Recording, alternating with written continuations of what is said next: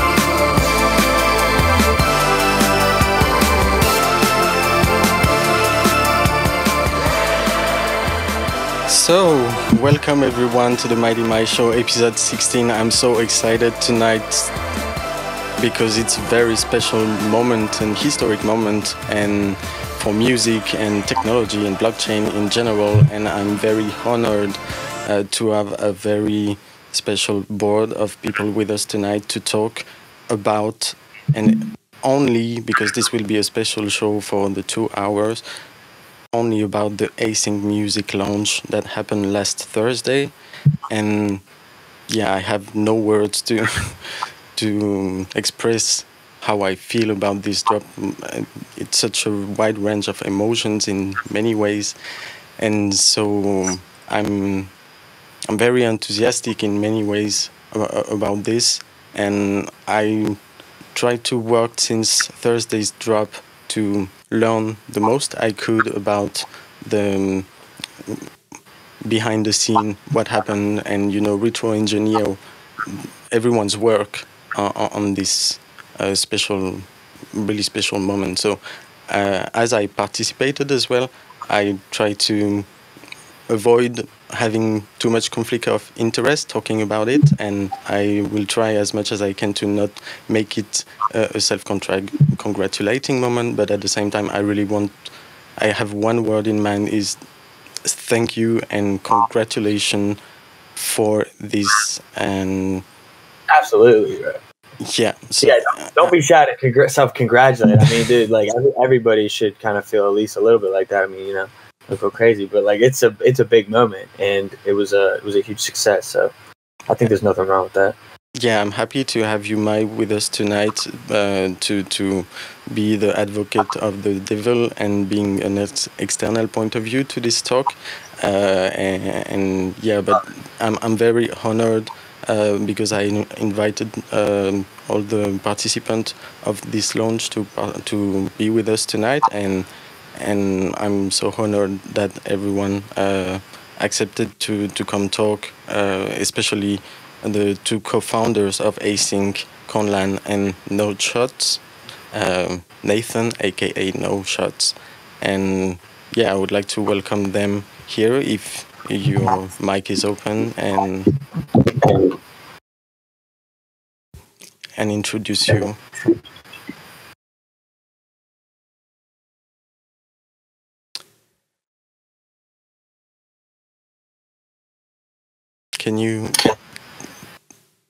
Can you hear us? I can kind of hear you. I don't know if you're chopping in and out for everybody else, but it seems like you might be chopping in and out.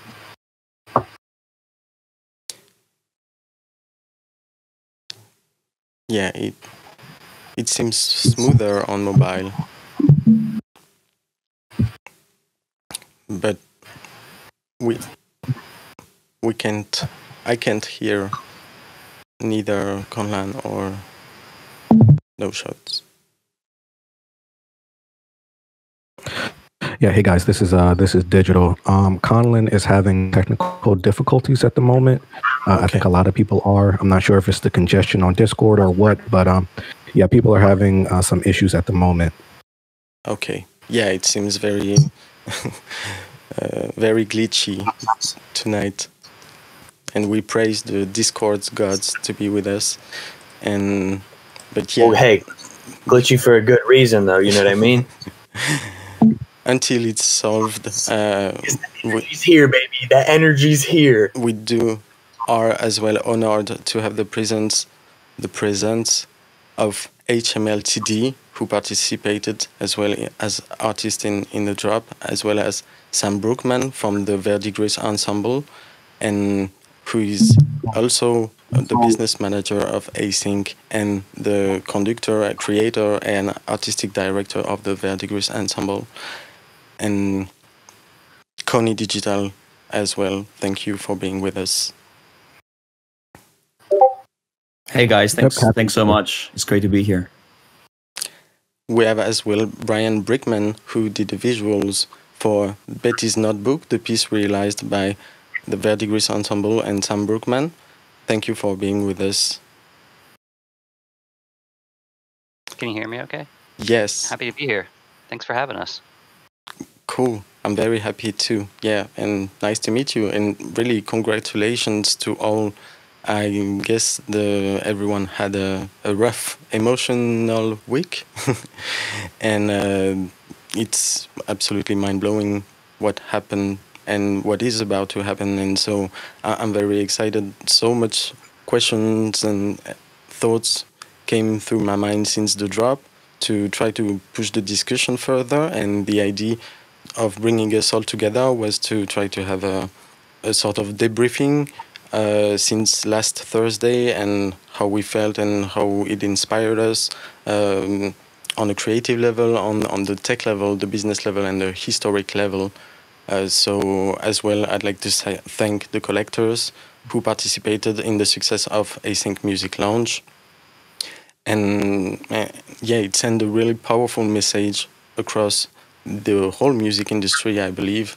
And personally, it felt like 10 years of prayers just realized in 1 week. And after 5 months in the making of these pieces for the Async Music Launch, I'm so grateful and mind blown by what we just lived. And it's just a start, like we are used to say with My World. So yeah, thank you for being with us. Oh yeah. By the way, I unmuted you, Sam. I think you should be able to talk now. Yay! Yeah. Hello. You guys hear me? Yeah. Perfectly. Awesome, amazing. Thanks for having me, guys, and thanks for having us. Thank you so much, for accepting the invitation, and congratulations again. Thank you to you as well. Thank you. And this is, like Space Panther says, it's totally historical and on so many levels. How do you want to let us know? How do you feel first, Sam? Yeah, I mean, I think let me sort of go from the async perspective. I think on a fundamental level, people have been so conditioned to listen to music linearly that we've never really considered listening to music in a textural way and in a way that is sort of like stacking different variants and stacking different types of similar material but slightly different, and really paying attention to texture and timbre and so on and so forth. And so from that point of view, I really believe that async music is really revolutionary in the sense that, like, we're not only creating music in a completely new way, but we're listening to it, we're interpreting it, we're getting to experience it, and we're also, as viewers, we have the ability to be able to be a part of it, and all of those things are really important. And I think, like, the future of what we do. In fact, there have been several musicians, people like what's his name? Glenn Gould is a world famous pianist who actually predicted this in 1969, saying that music, the future of music, is going to be a lot more democratic, and we'll be distributing kits to people to choose whichever ones they think are the most or the versions that are the most special and accessible to them. And so from that point of view, I just think that this is really, really amazing. From the Verdigris side, I think this has been this work we've been working on for 3 years now, from start to finish, and it's a relief to see it out in the open, and it's also just like an honor to have it be a part of the async platform. So really, really, really, really exciting, and congratulations to everybody, HMLTD, RAC, Bryan, with me, Connie, Mighty. I think this is just, it's been such a ride, and continues to be for us until Saturday. But what a way to kick it off. Yeah, absolutely. And I learned about Glenn Gould's prophecy by watching your recent podcast. And as a pianist, as a background from piano, I knew Glenn Gould, but I didn't went that far to know that he predicted the future of the music like async does, and I was so mind blown by that as well. So I think a lot of content have been put out since 1 month that the project is releasing, and a lot of I felt try to explain how it works on the first place, and I really suggest, and I will link everything in the replay, that everyone go watch the content that has already been produced to explain the pieces. HMLTD did an awesome interview with Anne-Marie Alanes, and they're going to be in a clubhouse in 45 minutes with her to continue this and do a second talk after post-launch. And you did as well a great podcast with Matt and Rizal to explain the Verdigris piece, and as well as another media who is Finance Magnates.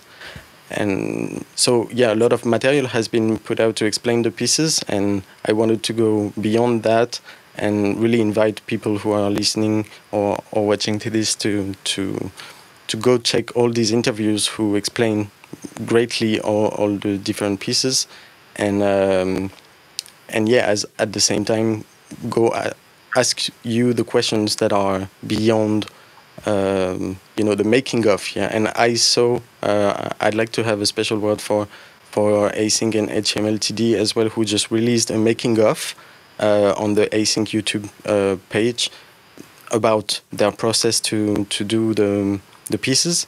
But one question I really was curious about, especially about when it comes to the Verdigris Ensemble and HMLTD,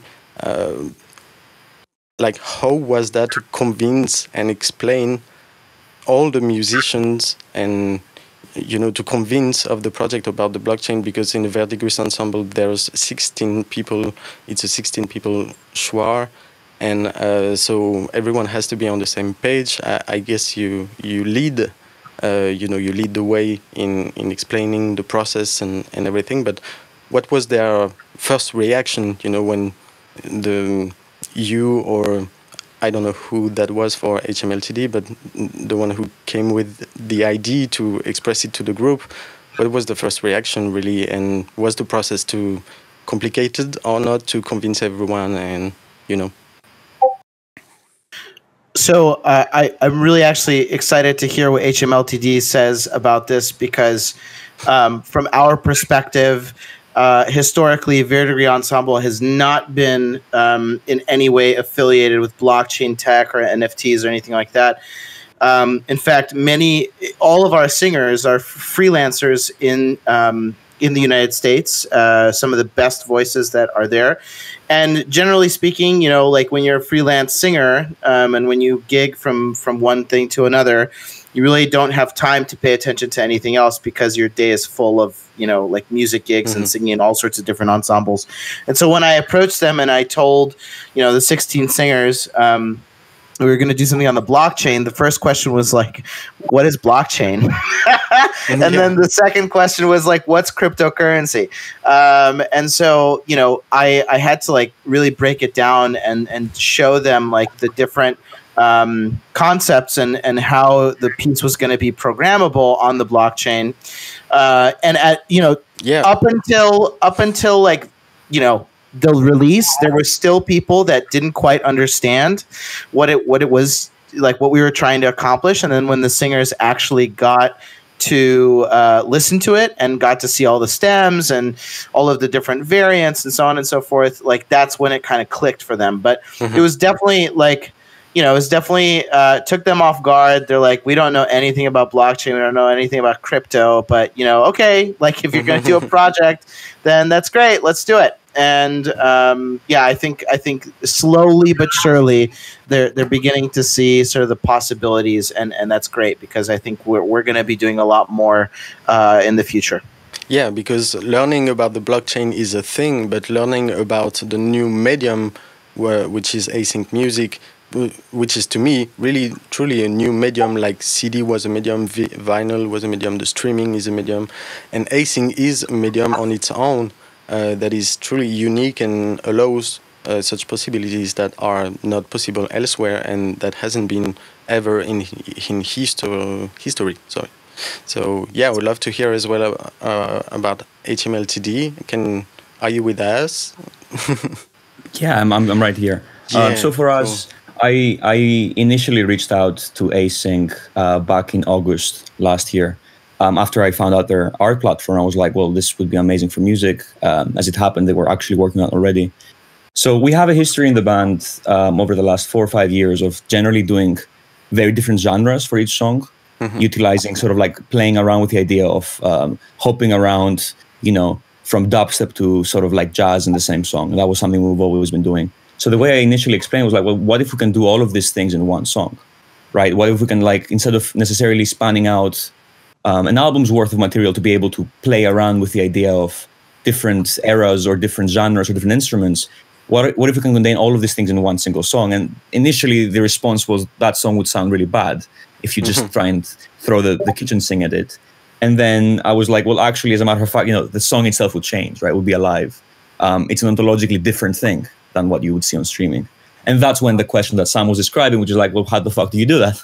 That's when that was raised. And it's a learning curve, right? Right now, I think soon everyone will be crypto native in a way. I think everyone will kind of like get that immediately. But once it clicked, when that 0 to 1 moment happened, where they were like, you can have one single thing, that's the original, that's the sort of like official version that can itself change without you touching it by itself almost, or with the help of other people. That's when we started the process. And then just really, really quickly on the process, the way we did it was we kind of worked independently from each other, right? So we couldn't necessarily know what each other was doing, and then come together, play around with the things with half blindness as to what the other people were doing, to sort of ensure this idea of a truly decentralized song, right? A song that doesn't have an official version, that there isn't one true core version to it. So we did a lot of back and forth with different vocalists. We have 3 different vocalists in the song. We have 7 different people playing the instruments. We have, and each of them, of course, we play different instruments. So, we really try to embody the spirit of decentralization in the way we produce the actual song. And I think that was really important for us because we wanted to make sure that each one of the versions that are possible, so each one of the 6,400 versions, would not necessarily, you wouldn't be able to point at one and say, this is the one, right? This is the song. You'd have to sort of suspend judgment and say they could all be the song at the same time. So, the way we tried to achieve that was by essentially, having a kind of like a blind process in between how we worked, and then ensuring every so often that it works with all the other instruments, kind of thing, doing very technical work in between. I just want to say before that I want to congratulate everyone for this amazing launch. The word revolutionary gets thrown around a lot in NFT space every other week, but I do believe that this is sort of a groundbreaking moment in the history of music, something that hasn't been possible in like the hundreds of years. And it was all coming along to here, I think, actually. You could look at it this way, right? From Napster, this was kind of the prophecy almost, and it's kind of fulfilled now. I know this maybe be beating it up a bit, but maybe it's because I'm excited, but it does feel like something different, right? Yeah, absolutely. No doubt. And yeah, that's why it's historical, really, because it's it's new and it's unprecedented, and there's nothing else like it, and that allows it. So yeah, definitely, it's a truly life-changing moment for the music industry to the music economy, and yeah, it's really tangible today on many ways, especially seeing new mediums being built out on top of the blockchain capabilities and so on. So yeah, I think Discord works for Conlan now, and I would love to congratulate and have a word to him if it works. Hey guys. Hello. Hey, cool. Hey. Yo. How are you? Hey, good. Yeah. Nice to see everyone here. I see a lot of familiar faces in the chat. Yeah, thank you for accepting to be with us tonight. This is a very important moment for you. And I wanted to ask you first to thank you very much for all the trust amongst the musicians and the pieces. I think the way you did and you managed things truly had great outcomes creatively and really inspired the musicians on board. And so, yeah, thank you, congratulations. And then how do you feel since last Thursday? How do you feel? Yeah. Yeah, no, it's a huge effort on just so many fronts, on people on the creative side, on the technical side, the design side. A lot of efforts on a lot of people's parts. I think I'm just feeling really good about how people are liking it. I'm having a lot of fun just listening to the songs. So throughout the development of this, we were listening to a lot of the tracks as they came in. And so now it's just nice to be able to go to the website and just listen to it and just great to see people enjoying it. We're watching the records being minted, and it's interesting how we had some ideas on how people would use this at first. And at first we're like, oh, maybe people will hold their blank records and wait to see a mix, but you can see people are using them. They're recording different states. And so it's just really cool to see how it's like a new mechanism, like nothing. Oh, that's awesome. Easy. Nothing we don't have any way to know how this is going to work. Like, this is a new model for how to make music and to collect music, and anything that we expect people are going to do it's going to happen in different ways. And so I'm just really eager to see how it develops now that the auctions are going to start closing, the layers are going to start being in new hands. And then we're going to start seeing, do the layer owners start changing them every day? Do they start making a big deal out of it? Like once you own like the vocals, for instance, to like Leaving, maybe you make a big deal of it and you change it once a year. Like it's really up to you. Yeah. And so I'm really curious to see how that goes. And then future, just seeing how people start making music with this in mind, right?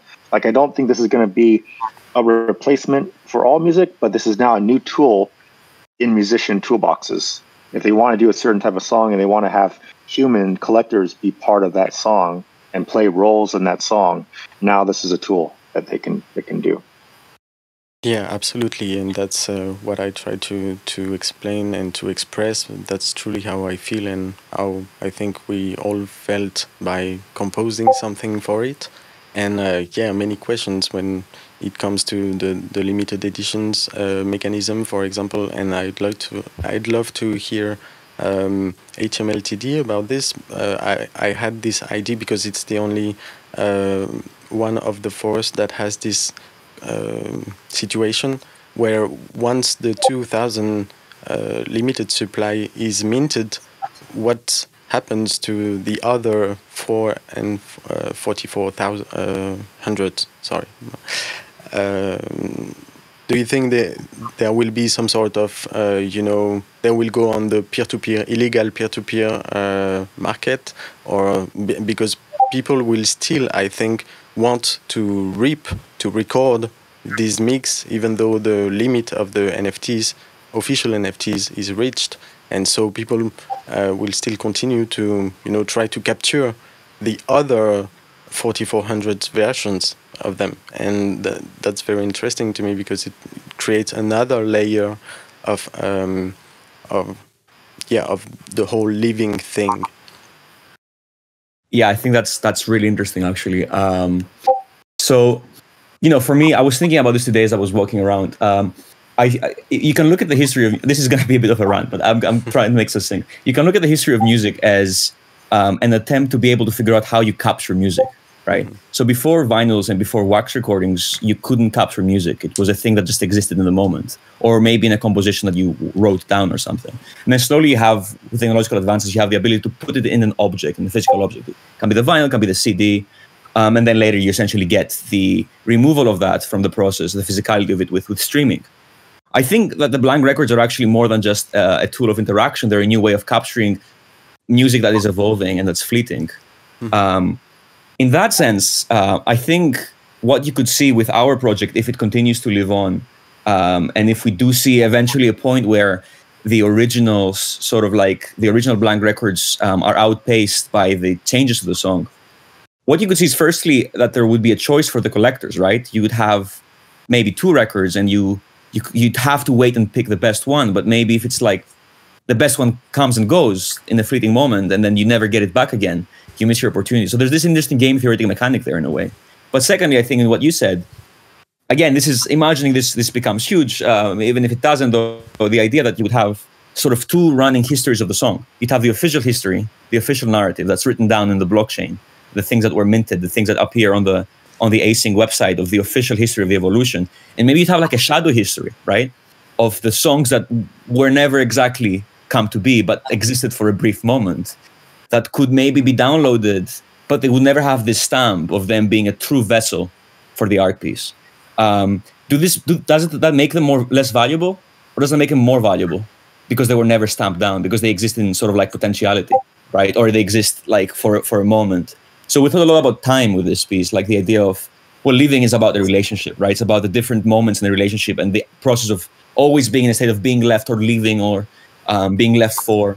So, maybe these are the moments that were not like remembered, right? The things that did happen in the world, but didn't stain our memories. We don't have a way to capture them in that way. But, you could still find them in the dark web, maybe, in your subconscious, right? So, yeah, I think that's a really interesting question, actually. Yeah. Yeah, there's so much question when it came to my mind, and I don't know if we'll have the time to have them all. But to Conlan, I wanted to ask, like, what were your technical challenges on the way, and as well as did you have historical referral and historical inspiration to develop the tool? Because personally, as an artist and with Connie, when we thought about the piece and he asked me to participate. There's the first part of your brain who says, okay, let's go, and then you say, okay, but how do we do that?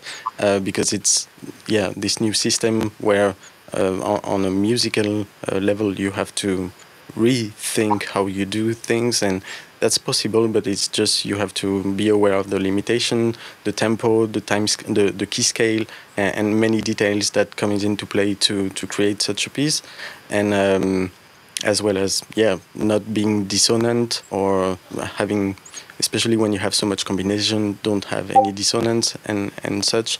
But when Connie asked me, to me the only referral point and historic point I had in mind, and lately I discovered through Sam about Glenn Gould's prophecies, but my historical reference was the theme and variations structure system in the classical music back in the 14th or 17th centuries.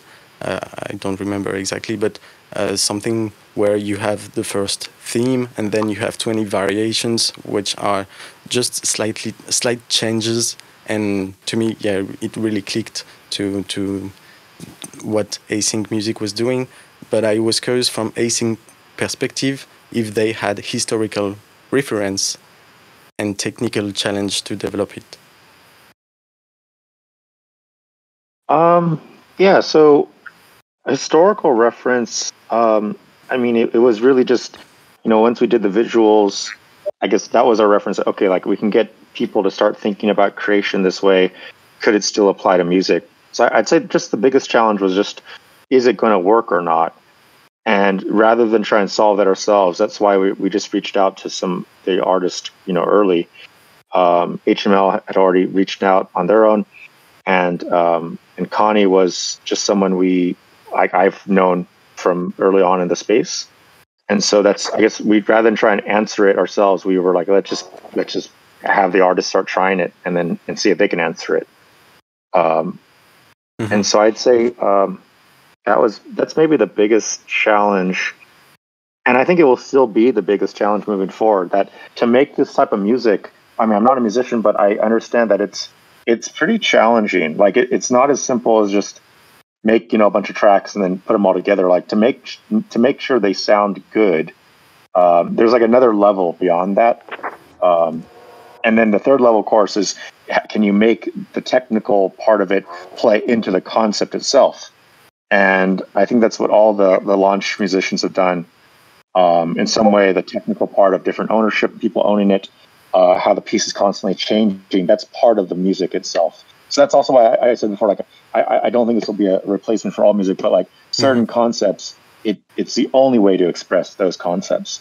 So, Token Jukebox is pretty, I mean, it's very dead on, like, right, you're punching these buttons and changing the song, leaving, it's a constant state of all that. So I'd say that's the biggest challenge for new musicians coming into the space as well, thinking about this type of music. It's try to come into it with a concept as opposed to just trying to layer on existing music. It's almost like VR. Like when you think about VR, like everyone tried to like port over like existing VR games, and what they're finding is that traditional games don't necessarily map to VR perfectly. You have to rethink what a game is, what an experience is, and so forth. Yeah, absolutely. And I have so much questions, but I'd like to ask HMLTD, since they have to leave in 20 minutes.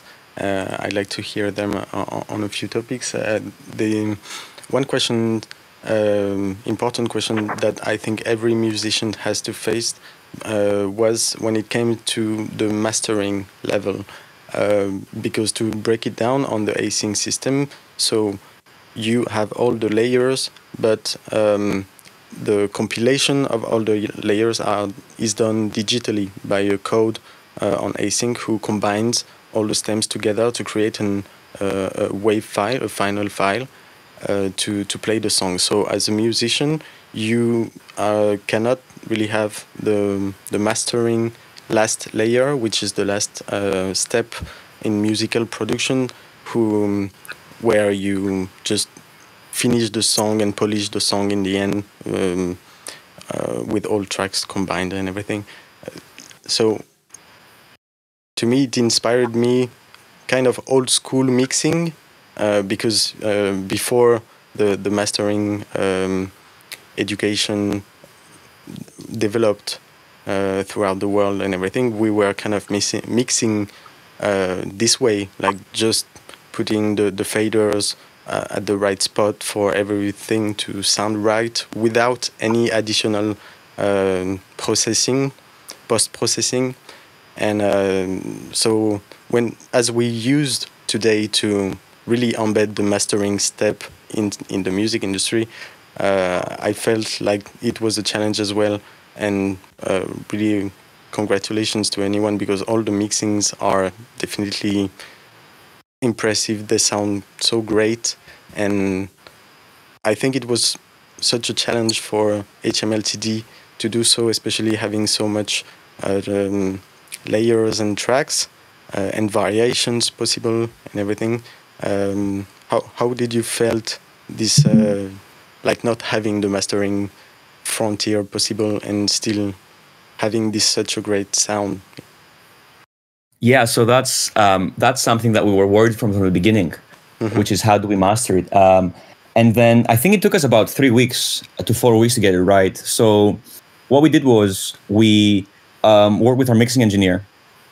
We did two things. The first one was with the mixing engineer, Caesar, who's an amazing mixing engineer. What we did was we kind of cheated mastering by sort of going through different combinations. So we spent about an evening, maybe like 6-7 hours after the mixing was done, where we tried different combinations and we slammed the limiter on top of them and a few sort of like different EQs, and then we printed them on individual tracks. And we kept on doing that for random combinations. So we did like maybe sort of like 30 to 40 different combos, randomize them, quote unquote, fake master them, and then print the mastering of the whole track to the individual stems. That's the first thing we did. And then on the other end, Conlan helped us out by coding sort of like a master on the renderer. So we have, it's a bit kind of like very wide because it applies to all, it doesn't vary by combinations, but we have a mastering thing at the very end where I think it's a limiter, an EQ. I think there might be a tiny bit of distortion on the very, very low, kind of like get the highs out. And we just, again, we did like 30, 40 proofs, tweaked a bit the knobs there. I remember one night with Conlan, there were like probably a few hours of back and forths with different proofs and being like, can you take it like 0.3 dB down kind of thing? Until we eventually got something that sounded mostly good for most things. Now, I do think that eventually you could get to a state where you have sophisticated mastering algorithms, trying to like reading what's happening, but you'll never get that like human feel. So, it was a challenge, but it kind of like made the mixing engineer was like, I've never done this before. And the guy's been working for like 25 years, right? Yeah. So that was pretty fun.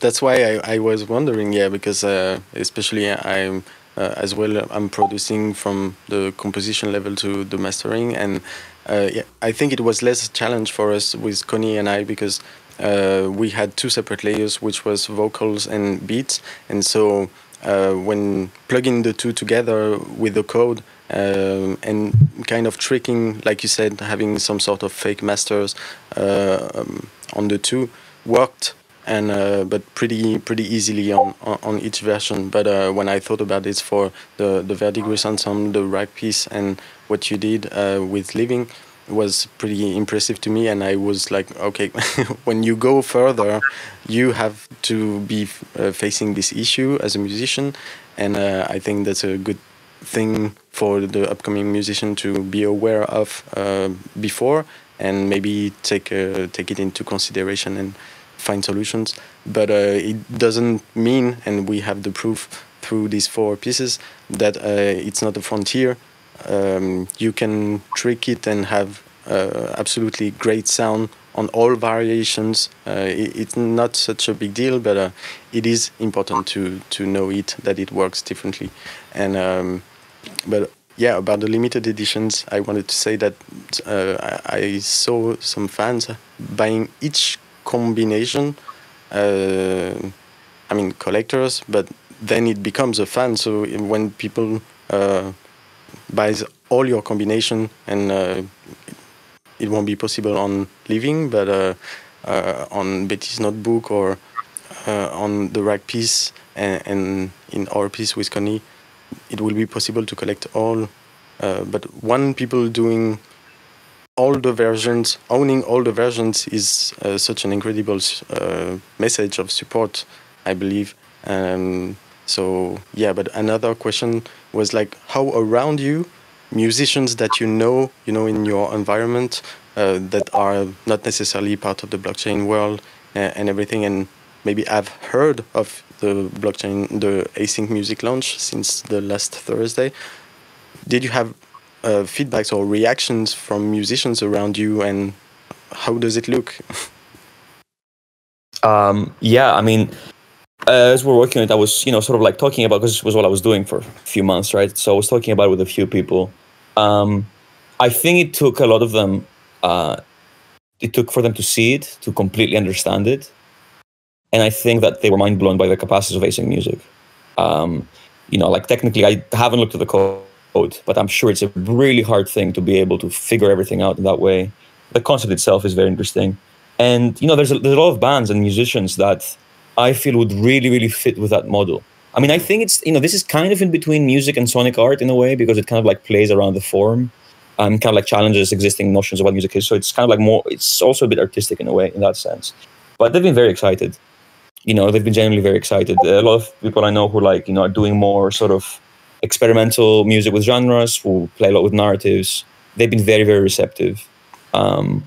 I think we were lucky with the timing, because we had the sort of like first NFT hype wave happen over February and March. So people understood what NFT was.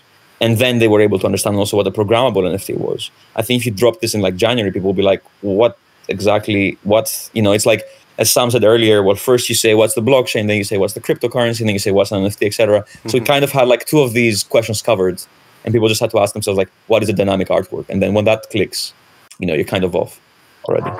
Yeah. I'd like to ask Mai if you have a question for HMLTD before you have to leave. Yo. Yeah, I was just letting you guys pop out.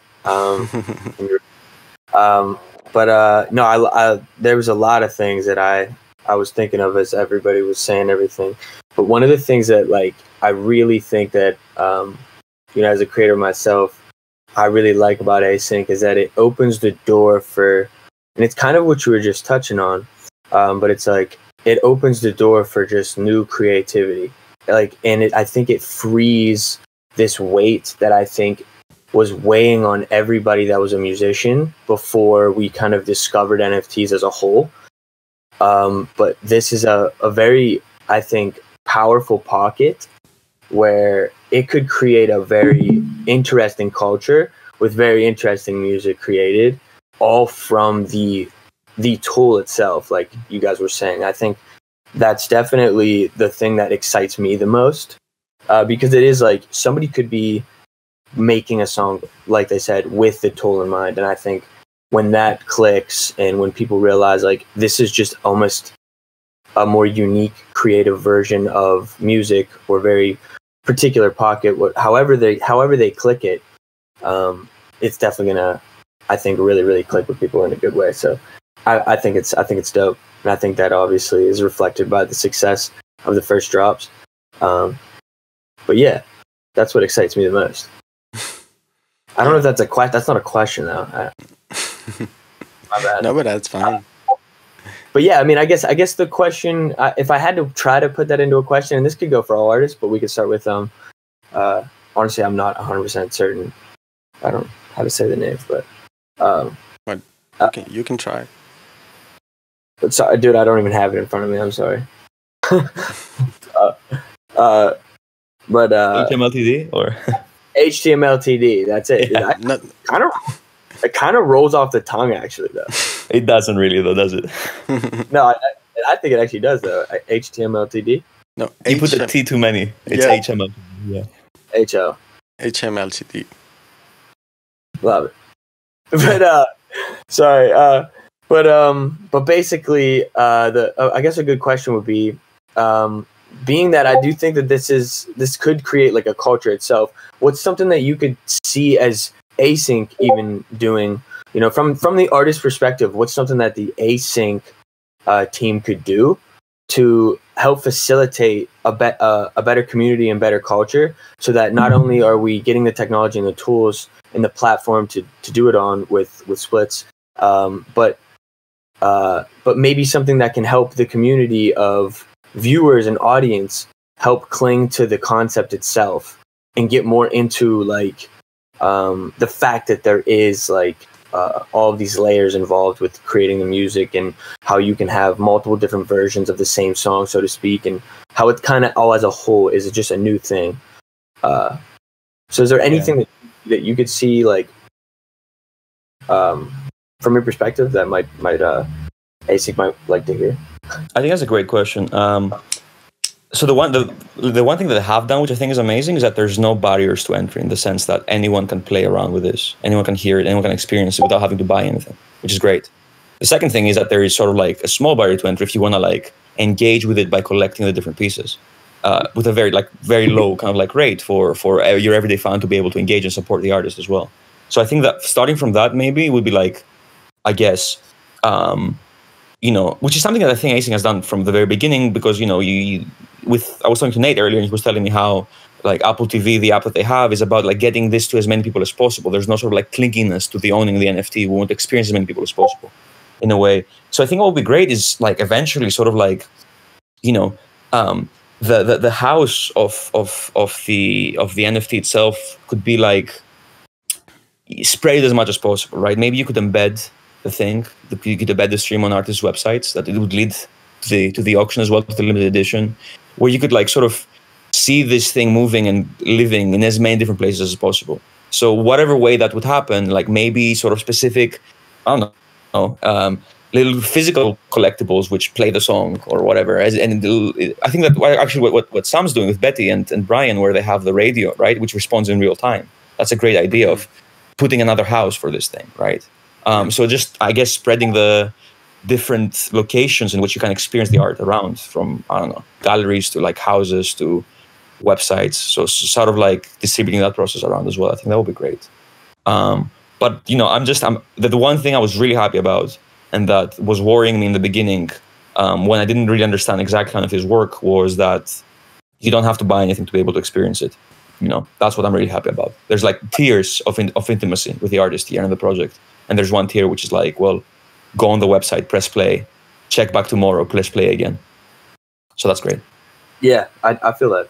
I think showcasing is probably a way to kind of easily access the files in even like metaverse way or something unique like that. I think all of that stuff is a cool, unique thing to think about. But one thing that I thought about while you were saying that is the potential of maybe even having an async type of special tool, maybe, where an artist can basically upload something for like a massive community to kind of determine its final resting place almost. So you have like maybe like 1,000 people all kind of put together this piece, maybe by simple voting or something that's more communal, something that's bigger, that you could still do, with individuals or with groups, and see if there's a way to kind of like incorporate mass fans. That's something that could be, once again, that could create a culture within the technology, which is, I mean, it already is. There's no doubt about it. But just thought of that idea. Yeah, I remember Conlan retweeted something like a couple of months back, which was like, I think the guys at Niftex figured out how to fractionalize. And Conlan can talk about that as well, how to fractionalize layers, put them in a smart contract, and then issue tokens against them, where you can essentially vote to what the token does. Mm-hmm. So you would just be able to spread this, from one person to a community of people who just vote, and then that's a whole different story, I think. So Conlan, do you want to tell more about that? I don't know. Yeah, that's something Niftex is exploring. I think they're still trying to see which piece would work for their launch, but they do the system where you can deposit any NFT, and it generates like fraction shards, like fungible shards of that NFT. And what's cool is if you own all the shards, you can basically claim the NFT.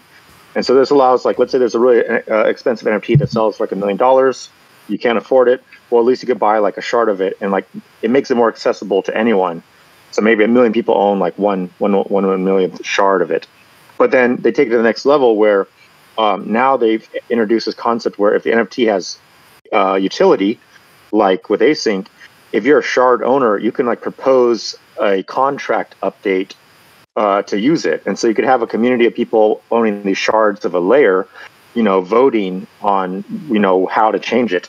So maybe like one layer is owned by a community of people who are voting on when to change it, or like a DAO, something like that. I mean, it's a really exciting. Yep. I love that. And like maybe even to put more ground on it, because I know that we're just theorizing and we're just throwing out, colorful ideas here, but it would be even to do something weekly, something so that's not super complex, but something that's structured but simple. That could be just something that just brings people into the idea of layering and creating their own song, so to speak. I think the idea of being able to just create your own song out of these layers for the artist and for the consumer is just, somebody said it earlier, is revolutionary. I do think that the democratizing of music makes a lot of sense, especially in the world that we are in. It's and where I believe that we're going. So I think that as a whole, like, I love it. And but just finding that way to maybe make it so that there can be like a communal aspect as well, not just for the one artist, even though I'm sure that there's plenty of things in the works, which I'm sure we'll get to. But I mean, what we're doing with one of the layers, the FX layer, we're keeping it. And we're going to be doing bi-weekly votes on our Discord where our fans get to choose what the state of it will be. Cool. So that was something I was really excited about. I mean, we're not able to sort of like do the whole fractionalization thing yet, but it will be sort of like keeping in our wallet. Every 2 weeks, we get a vote up and people just decide what will happen with that state, where the collectors make their own decisions as well.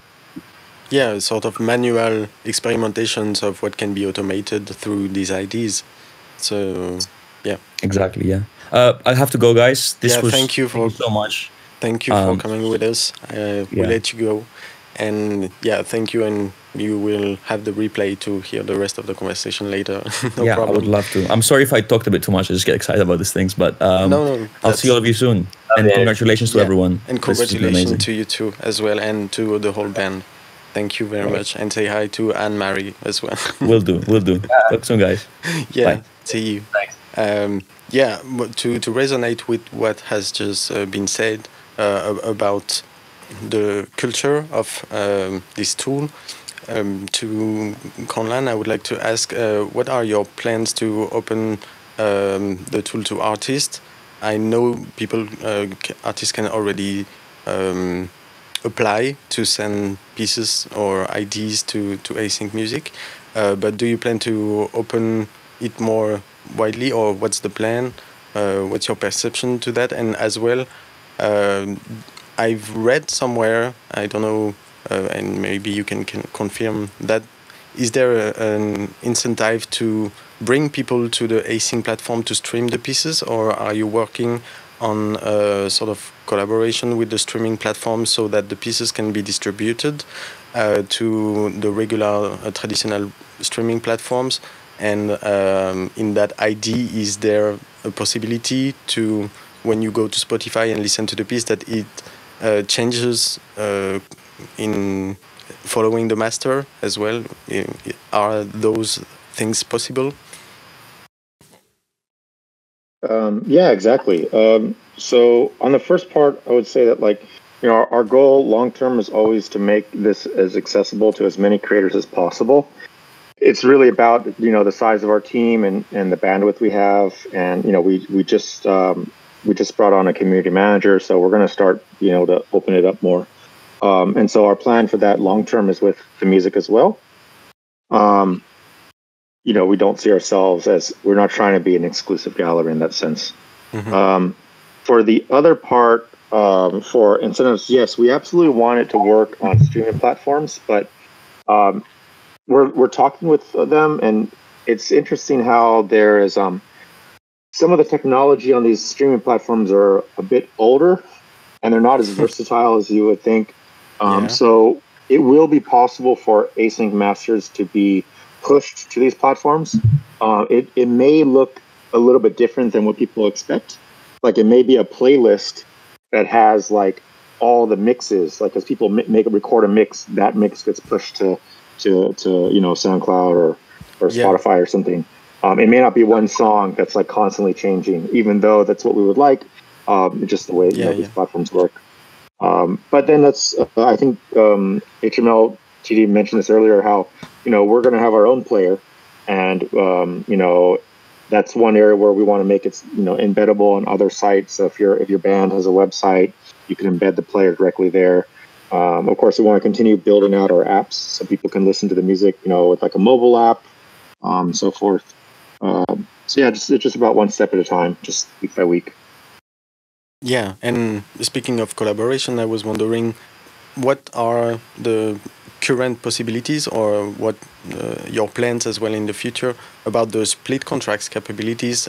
Because I was wondering, when it comes to the piece we did with Connie, that it could have been 3 different people doing 3 different vocals and 3 different beat makers doing 3 different beats, and then you can throw 6 people inside one piece like that, and that would be on a cultural level very powerful for their audience and for everyone involved in the entourage of these different artists.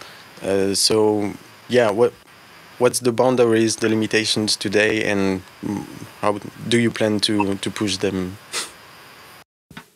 Sure. So the async music, it's on the same contract as the async art, and so it works exactly the same way in that you can have different people mint different layers. Mm-hmm. So in Token Jukebox, one layer is minted by Connie, one layer is minted by you, and so that's one way you can have collaborations, where if you have someone come in just to do the vocals, they could mint that vocals layer, and now if someone buys that vocals layer, they'll get the sale for that.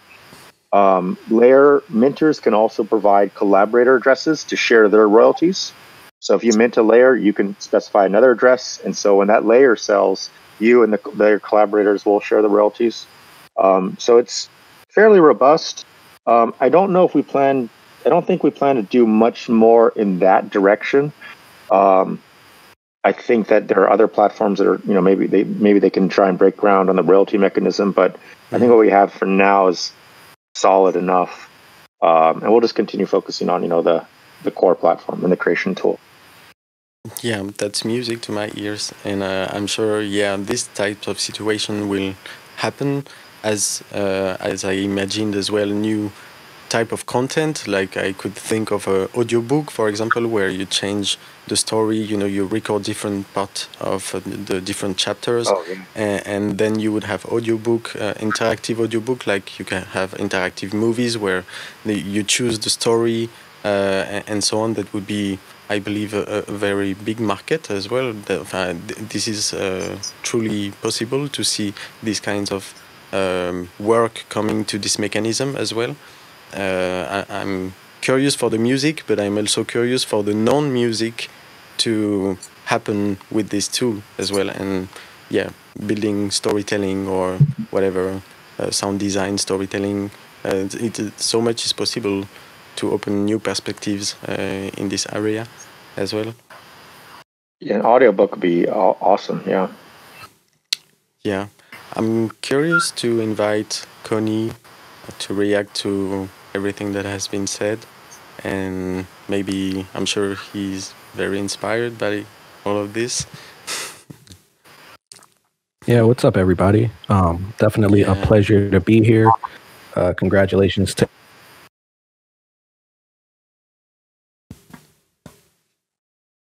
I think I know it's been said numerous times, but I totally agree that this is a revolution, and I am happy to be a part of it. And congratulations! Shout out to Basilius, shout out to Altsi, shout out to all the Blank Record and Limited Edition owners out there.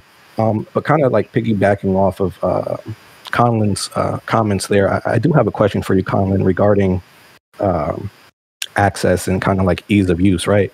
So I know you guys have async canvas for the art portion of things, where creators can kind of self-manage and create their own pieces and kind of push them out to the marketplace whenever they see fit. And it's kind of like an autonomous, day-night cycle, as an example.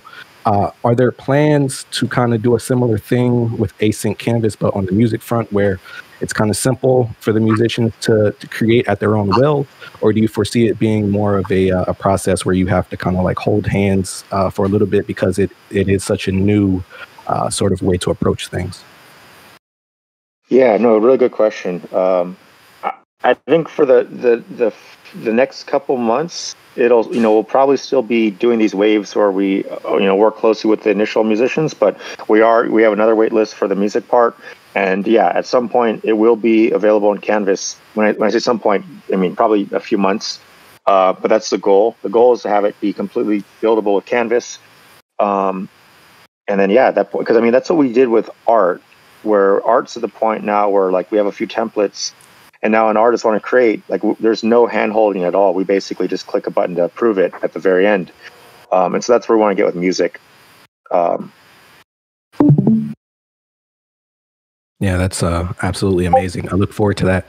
One of the things too that I was listening to people speak about, as in like the blank records and recording different mixes and things like that, and the idea of scarcity, right? One of the things I think is quite fascinating is like meta scarcity, if that's even such a thing, scarcity within scarcity, right? Where although there may be 20 silver blank records, right?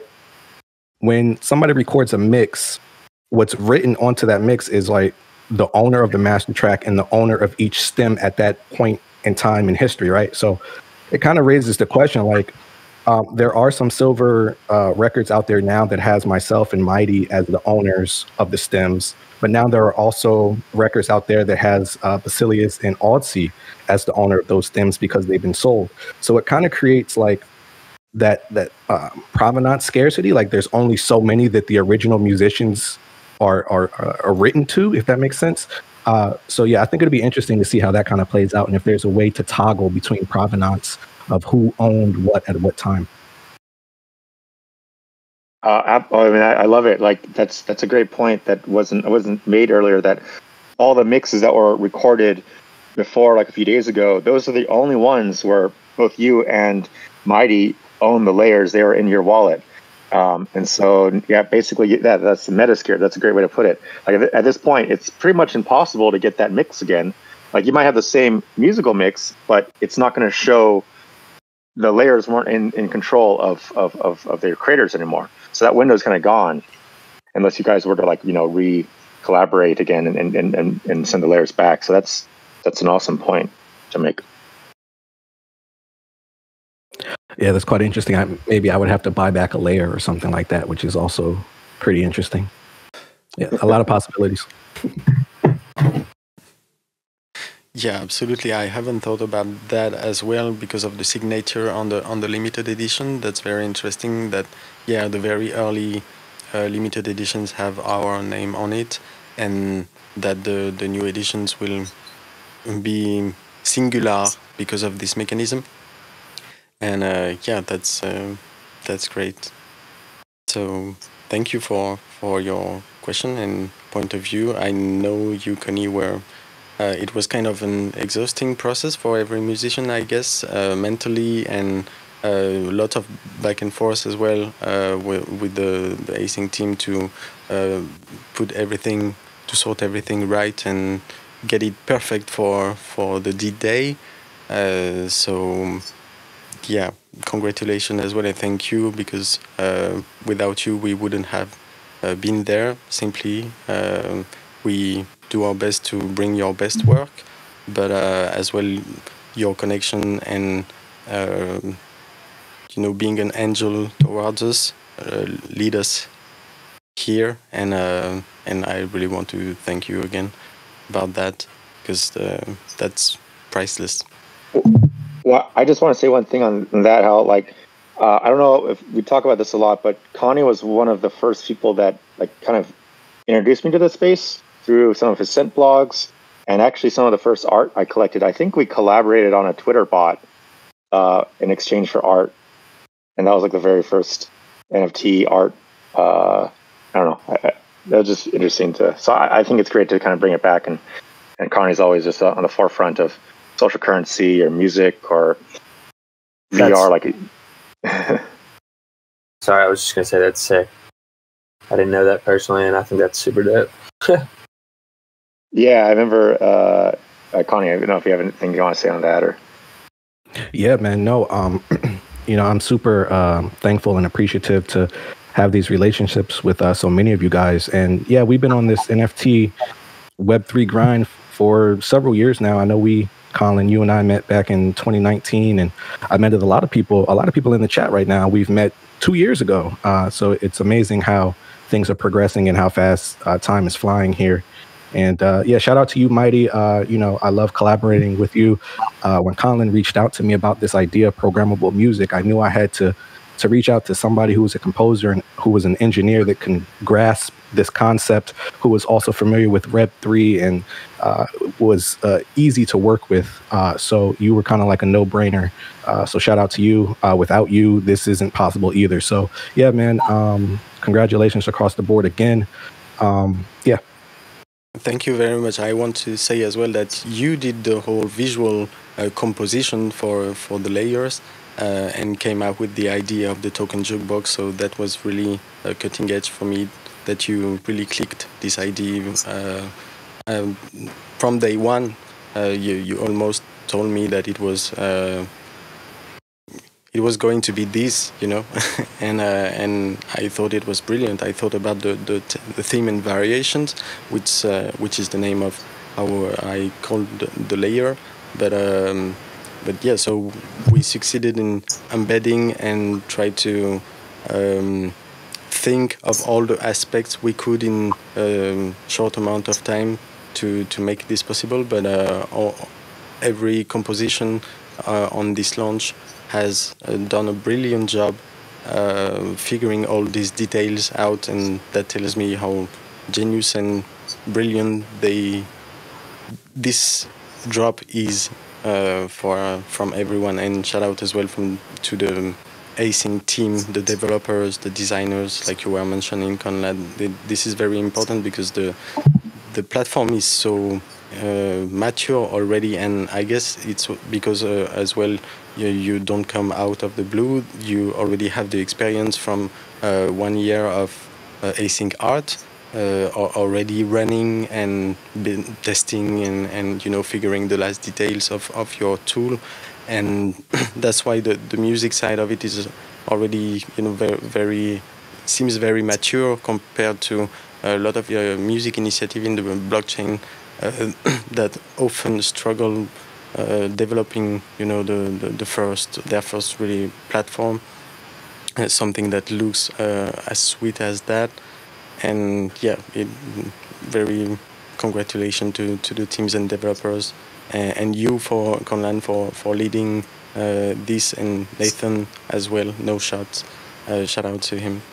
And so yeah, that and the minting aspect as well was very fluent because I saw some apprehension about, is this going to be costly for artists? And that's what HMLTD told, that there is no entry barrier for artists because Async is dealing most of the part of the minting process and everything, and the code seems to be very well developed to the point where when we minted all these pieces, it was not costly at all.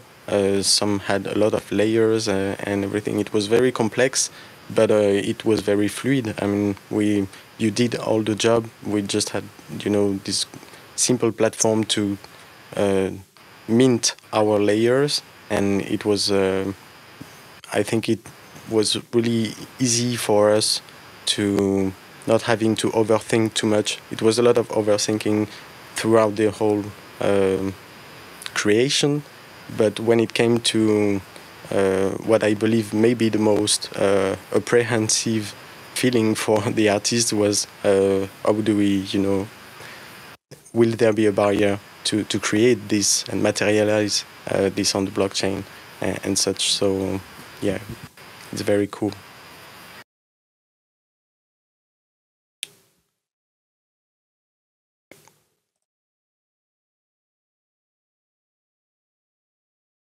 The simulation is stimulating. I'm stimulated. Thank you, Space Painter. I would love to invite Bryan Brinkman to have a word with us. Hello. I wanted to first to ask you how you feel about since last Thursday, and again renew my congratulations for your work, which is brilliant. Thank you, and congrats to everyone else on the panel.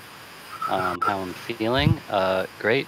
I'm feeling relieved. I'm excited by the reactions because, I mean, Sam and myself and the team, we've been working on this for, since last year, and been keeping it to ourselves for so long. It's exciting to finally have it out in the open because, there's a lot of questions and how do we go about doing this, and will people respond to this versus that? And so it's fine. It's fun to finally see it all unfold, and yeah, it's been wonderful.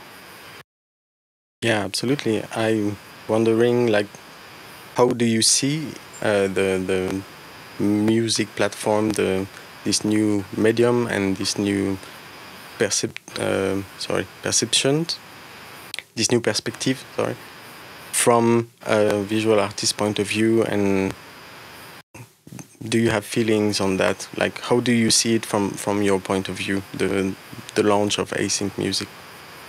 Yeah, so I mean, I was already very aware of like async as an art platform for the last year. That's what I meant. And it's been awesome to see, so I had already wrapped my head around that.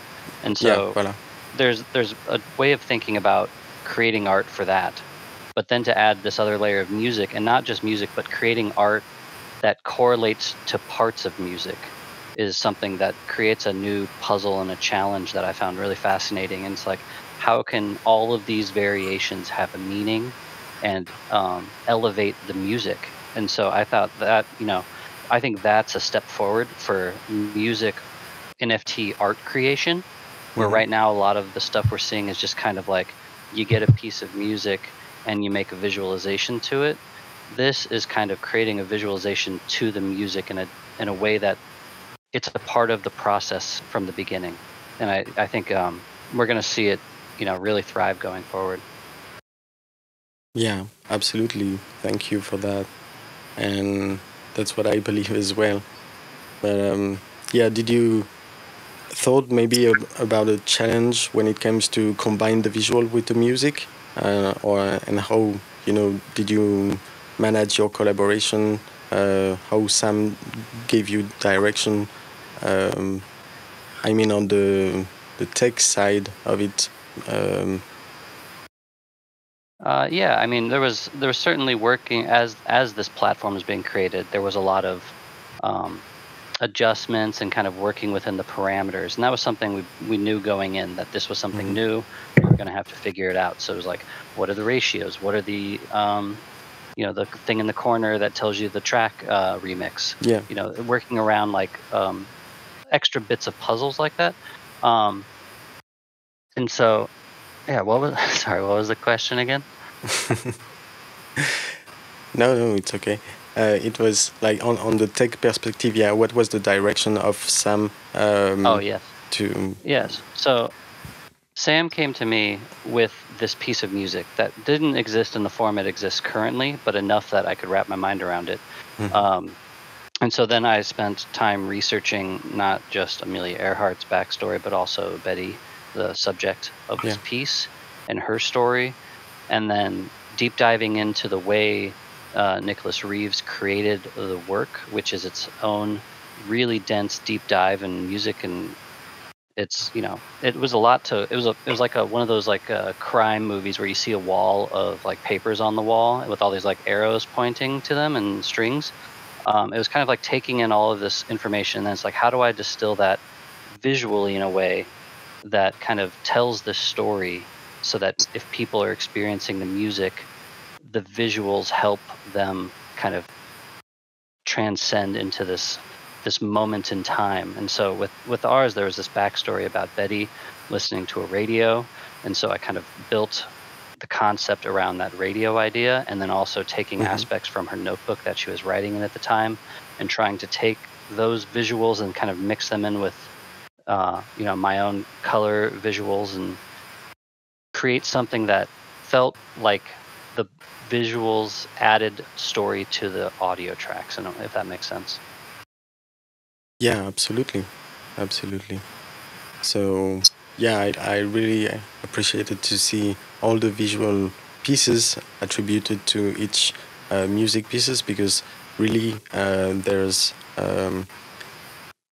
kind of a trance going on with the additional layer of music, because it's such an experience to watch to visual art, but if you add speakers or earphones when you are in front of a masterpiece, it's another layer, another kind of experience, and that's what async music brings. So I believe it does, or it will influence the visual artist to emphasize the experience, knowing that people, will watch it with with listening to something that will transform the only visual experience. Yeah, no, I totally agree. And I think with ours, this performance in the choir was something that was heard in an auditorium before, in a big space with a group of people listening. And so we're in this new era where that's not possible. And so that's kind of where this idea of this physical radio that could have the async, that people could be in a room and experience this as a group and kind of hear the layers, and then also some of the layers affect the ambience that it's heard, so it makes the sound of the room it's in change. And so we kind of really got into this idea of the experience, and so that kind of all ties into that master layer physical radio. Yeah, and that worked out perfectly. I loved how, in this piece there was a reference as well with the radio, like Connie's reference to the token jukebox. I mean, each piece has in some way references to things that already existed, and that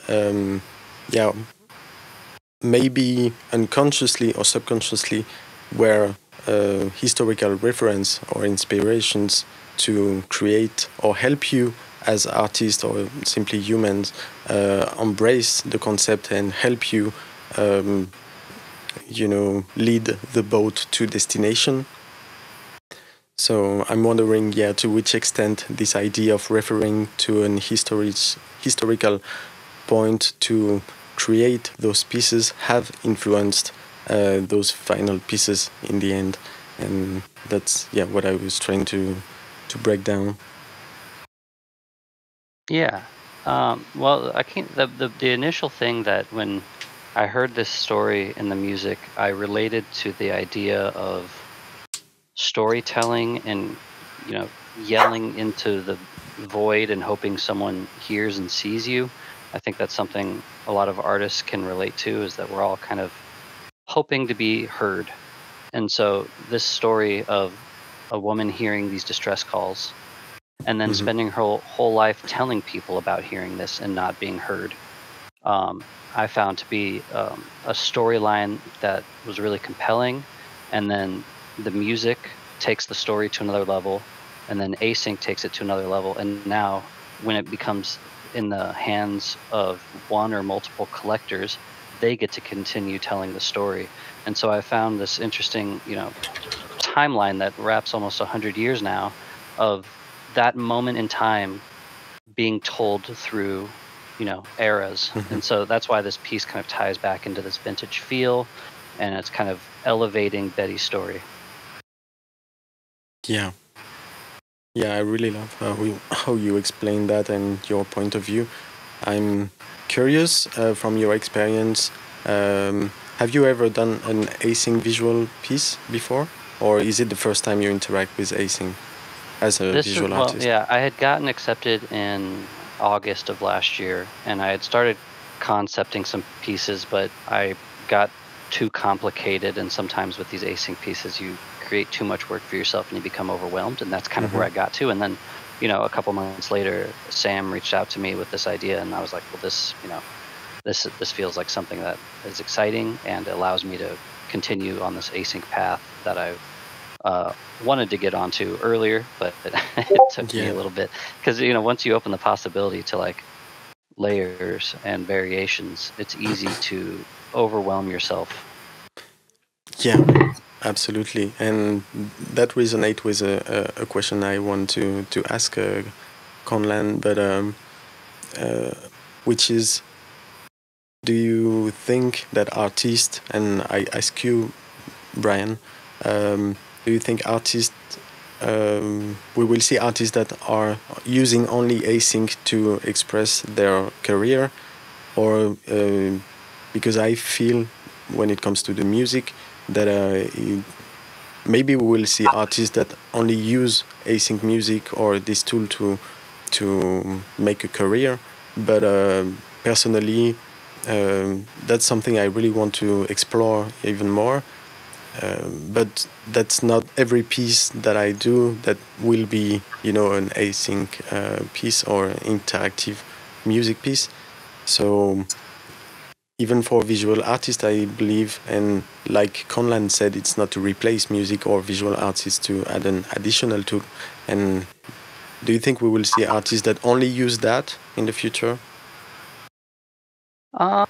That's a great question, and I don't think so, because the space is so open-ended that I don't think many people that dive into the space want to limit themselves creatively like that. Mm-hmm. But I think async is a tool that every artist will probably want to experiment with at some point, because it allows you to use the technology of the space in a way that no other platform does, and it allows you to do something that you can only do with the blockchain and crypto. You can't do it outside of the crypto art world.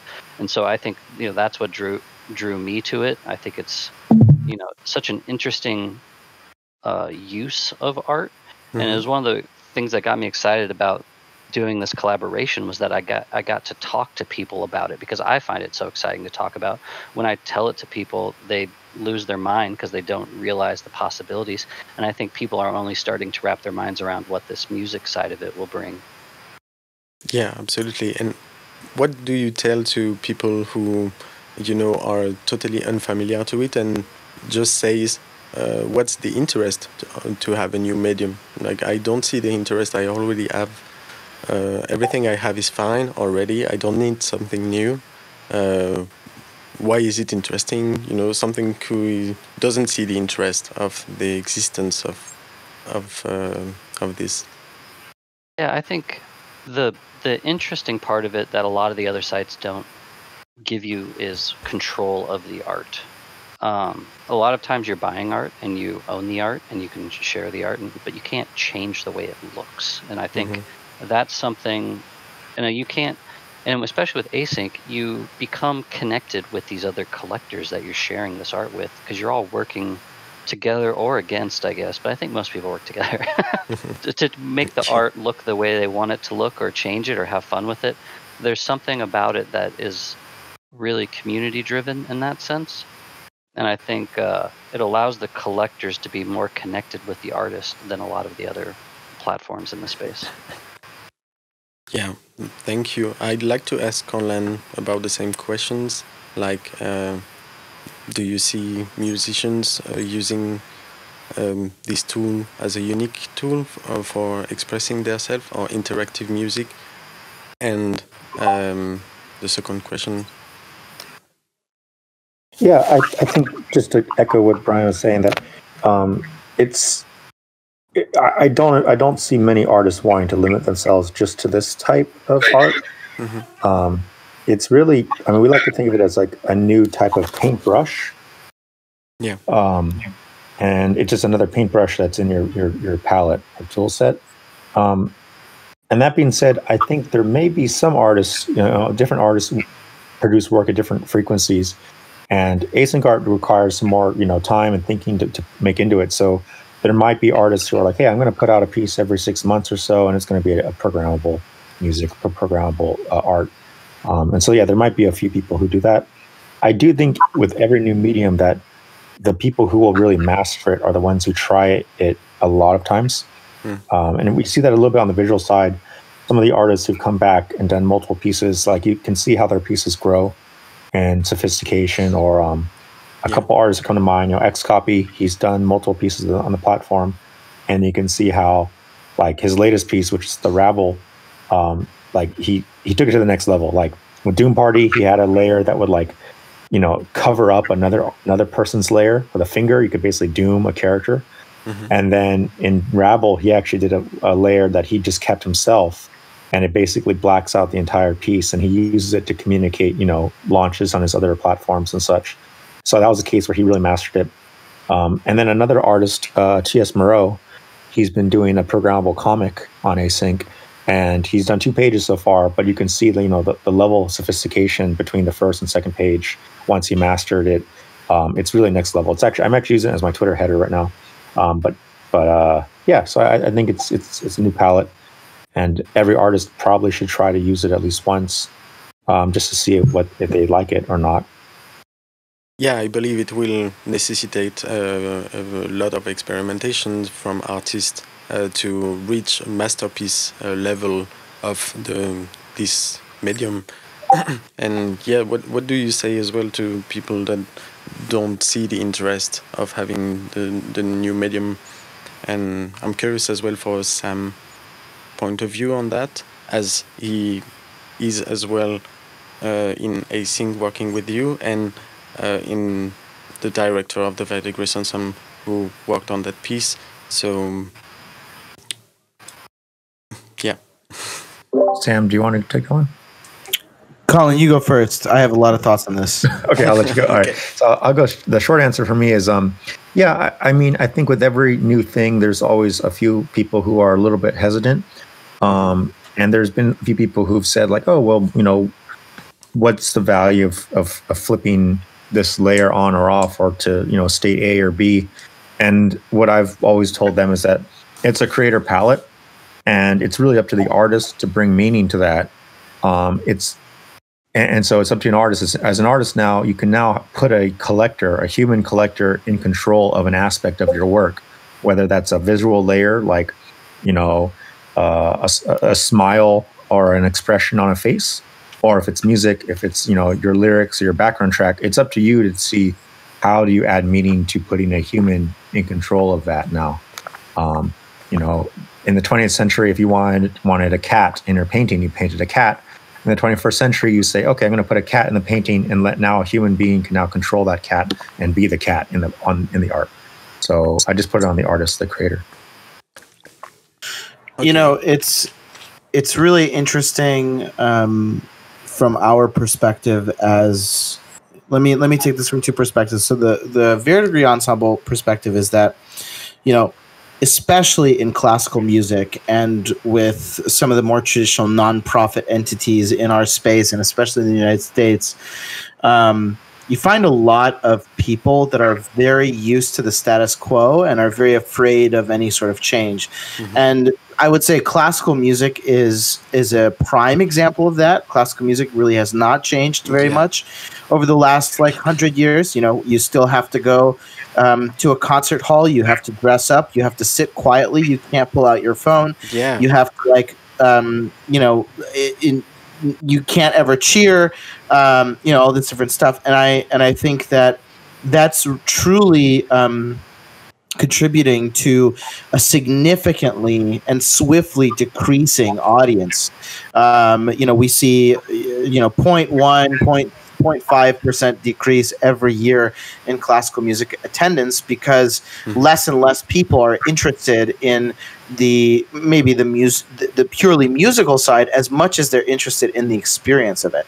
And when you're sort of confined to a space, sitting there by yourself, and all you can do is just watch with your eyes, that's kind of hard in 2021. And even for me as a classically trained conductor, that's a pretty hard thing to do these days.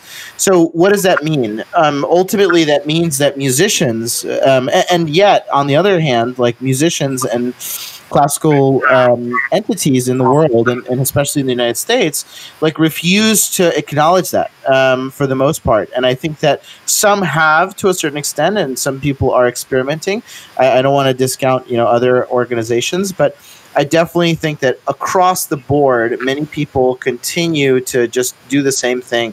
And so when I approached singers, and when I've done several clubhouses, classical music clubhouses, where I've talked with people about blockchain technology, and I've talked with people about new ways of bringing classical music in the medium to a larger, more mainstream audience, the reaction has always been, well, like, we can't do that.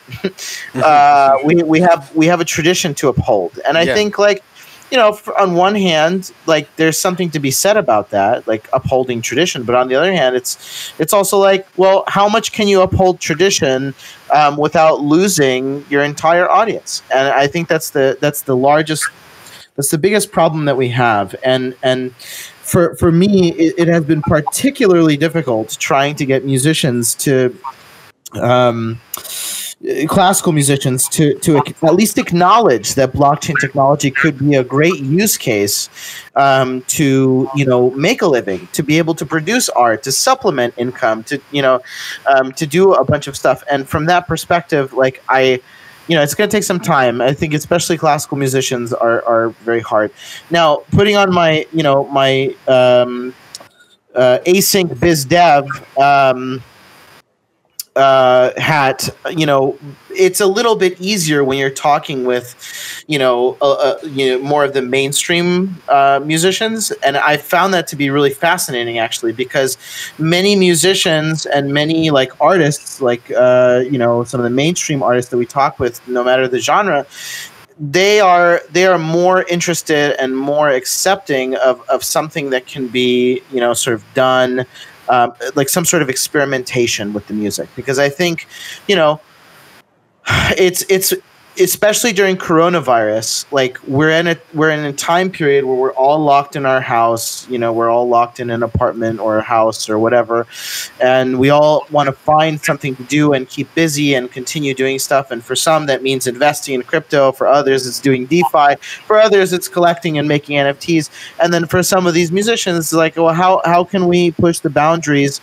How can we push the boundaries? How can we make something new and different and build something out of this time? And, we've seen that.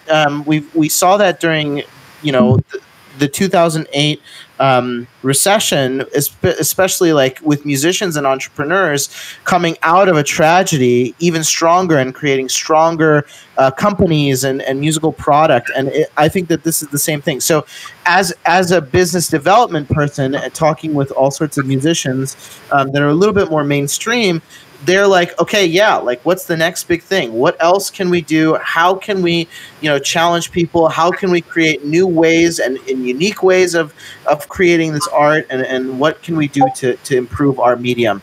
And so from that perspective, I think, we're always going to get a spectrum of different people. Classical musicians will probably always be on that spectrum of, adopting things much slower than mainstream musicians. But I think there's something to be said about, specifically with, like, async music. I think people see it. Once they understand it, they see the potential of what can happen. They see the potential of the ability to create multiple endings, to choose your own adventure, to listen to music horizontally, texturally, rather than vertically rather than horizontally. And so from that perspective, I think that there's a lot of promise in the platform.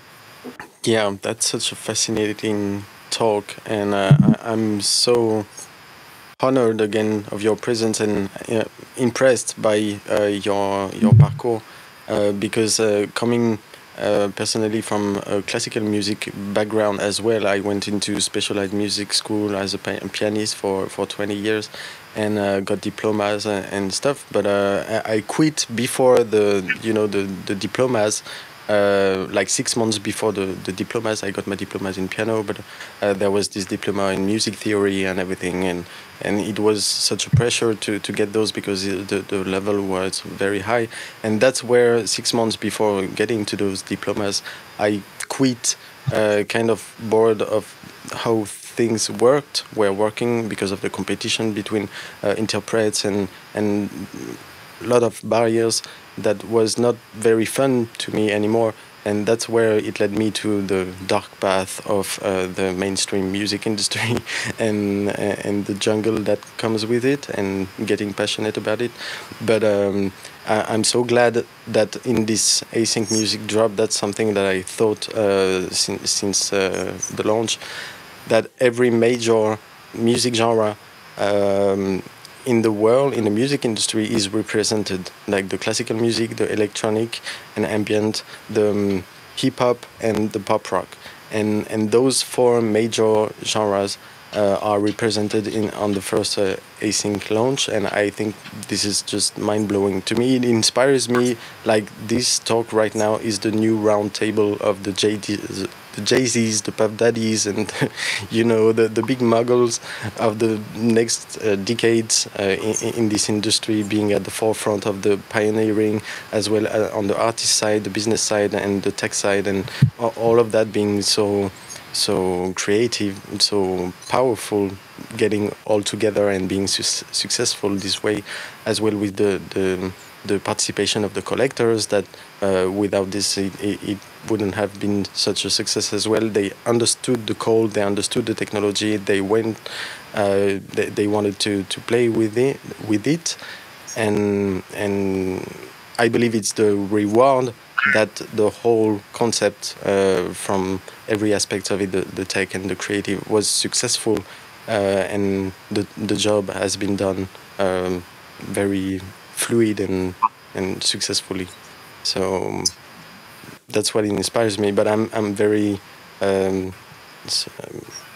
impressed and honored to know you as the person who is, because I haven't met one in my life, is trying to disrupt the classical music genre, because I know how a turtle it is, like very slow to move compared to any other mainstream genre, and people in the mainstream world that can be more agile to adapt to this and be creative with this in a sort of a punk mindset, which is not very popular in the classical people's mindset in general, or very less.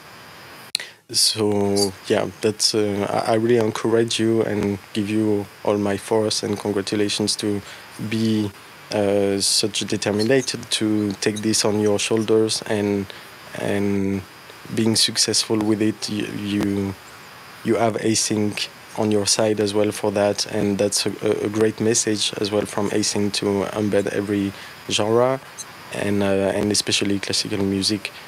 Because it's one of the most difficult, like you said, to disrupt.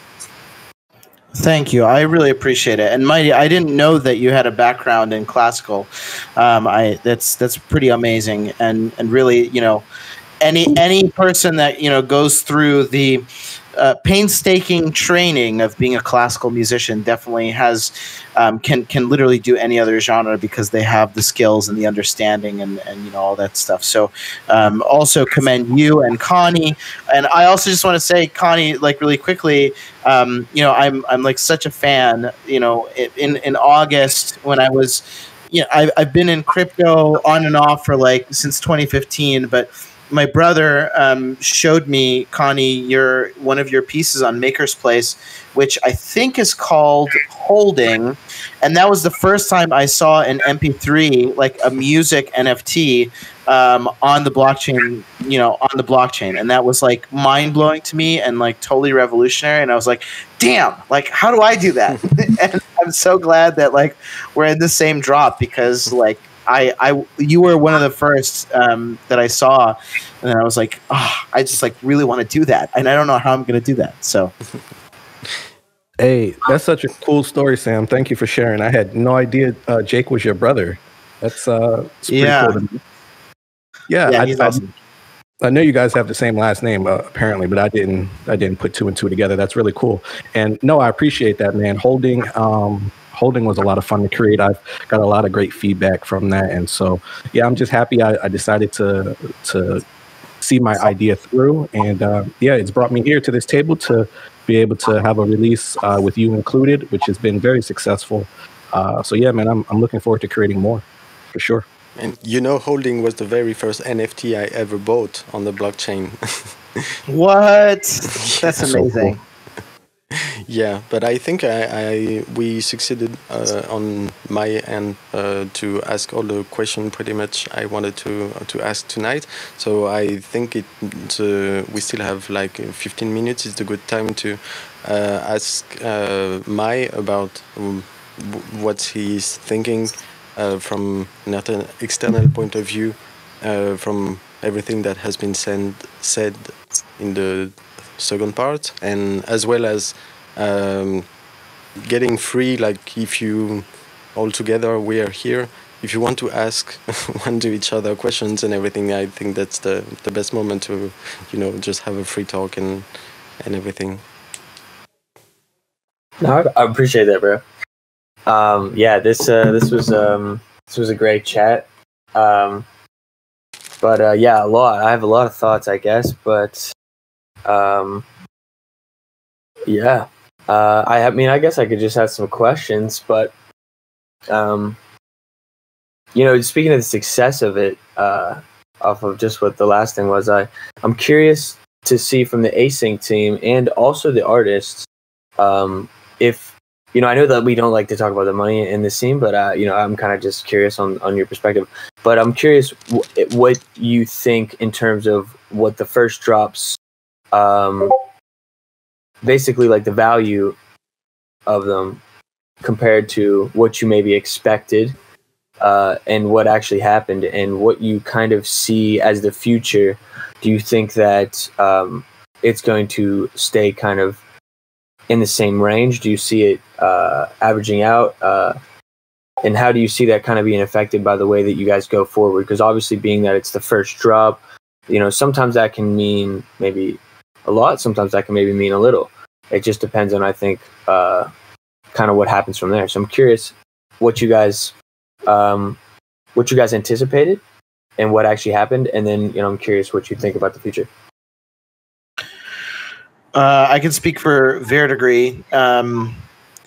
I think when I was originally thinking about this project, I approached Bryan with the $20,000 number, and that quickly evolved to 100,000, which then evolved, which now we see like a bid for 150, which has increased to 180 because of crazy ETH expansion over the last couple of days.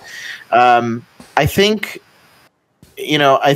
we were not sure exactly what to expect, and I think Bryan can speak more about this. I mean, I think for me personally, we were just hoping that people, coming from classical music, you don't always find people that really understand or take the time to really pick apart the complexity of what classical music can be, and understandably so. And I think I was really surprised at how positive the reception of Betty's Notebook has been.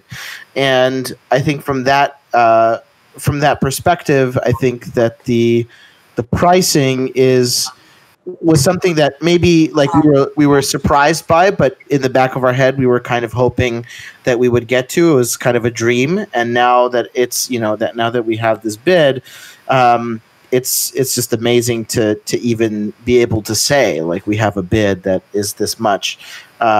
So really thankful, really grateful for the opportunity, and I think that it's very encouraging for the future. Oh yeah. Yeah. I just wanted to build on what Sam was saying. Yeah, it's our thoughts early on was more of a worry of properly educating people on what they're bidding on, and also creating an experience that allowed people to dive into this, which this piece is 20 minutes long. It's not something that you can just kind of let play in the background too much. It's a challenging piece of music, but I think it's really rewarding if you take the time to listen to it and learn about it. I think there's And the bigger thing is that this project has like 20 people involved. It's a huge collaboration. There's composers, audio engineers, 16 choir singers. So it's a much, we went into it with low expectations but high hopes. Yeah. And so I think we're all very, very pleased that people have taken the time to really understand the piece, which is not something you can get in like 1 minute, with a normal music like pop song that you hear it and you're like, oh, I like that song. Yeah, that's truly a masterpiece. Yeah, one of the things that I was going to say about that is like the best part about the NFT space for musicians and really all creators is that it's finally a way for us to value what we do. And I think that's kind of why I think it's awesome to see classical music in particular being the thing that catches your eye and saying like, this is great that this also was valued by the community, because it's like we're conditioned right now by the mainstream culture to believe that music has to be pop, or it has to be something that the majority of people enjoy, whereas this NFT market creates a space where that composer can have that super fan, that's somebody that super appreciator that understands what it is. And obviously you add scarcity to it, and you add the layerability to it as well, which is like the added elements from async. And I think all of that together is recipe for a very interesting market in the future, and a large potential to really be a great tool for every artist. As you said, I think like every artist will probably want to experiment in some way with this, because it just puts value on something that they maybe couldn't have put value on otherwise. Like demos, for example, or other mixes and masters. I don't know if that's exactly same vibe, but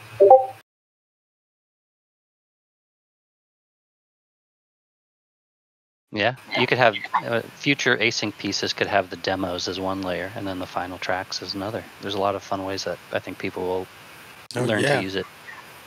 That's something personally I'd be really interested in experimenting with. I'm sure as everybody who makes their own music can attest to, whenever you get to that final stage, you don't know if you like mix 7 better or if you like mix 32 better. Oh yeah. So, I see the mess coming up. Yeah, they're very interesting use cases. I haven't thought about that, but yeah, layer 1 could be the demo stage, layer 2 the first mixes, and layer 3 the master and everything. But and all the versions, but I can see the painless overthinking over all that. But actually, yeah, I love the HMLTD vision about how they thought about it with the band, about the fact that it's not a problem anymore to select which track is the best produced by the drummer or the singer, or you throw all them in there and then let the audience choose their best version. But that works with different textures, melodies and stuff, but that can work with the demo to the final stage and the different versions and such mechanism. Right. The infinite possibilities of it is obviously, well, it's not fully infinite, I guess, but the potential with it is so exciting, and it's good to see, and it's good to just be able to once again have a pocket where something like classical music or maybe more complex piece jazz music, because how many, I mean, think about those Miles Davis albums where there's like 7 versions of the same track, because they're basically just improvising the whole thing. They'll play the head, but they'll basically just be improvising every time. I think jazz could be really, really special. Also, but I think I know we're glorifying slightly classical music. I believe any value you could find the same value through layers of pop music as well. I think that you can find just as much genius in a pop production that you can in a classical piece. Definitely. The tools were different, but I do believe it's really just adding that value because of the tool. So, but yeah, just touching on the market thing, I'm curious. So do you see this scaling up or do you see it kind of staying on the same level for now? And where's your guys' heads at when it comes to that? Like, do you see there being like more artist drops? How do you see the future in that regard? Yeah, so I'm sure Conlan has lots of thoughts on this, but I think the async team really prides itself on doing works and projects that are really high quality in terms of like meaning. We're not necessarily interested in.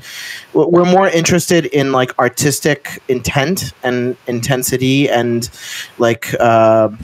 Just artistry in general, as opposed to like a cash grab, And so from that perspective, what I can say is that async art as a platform, I hope that one day everybody is able to access what async music can do and what async art can do.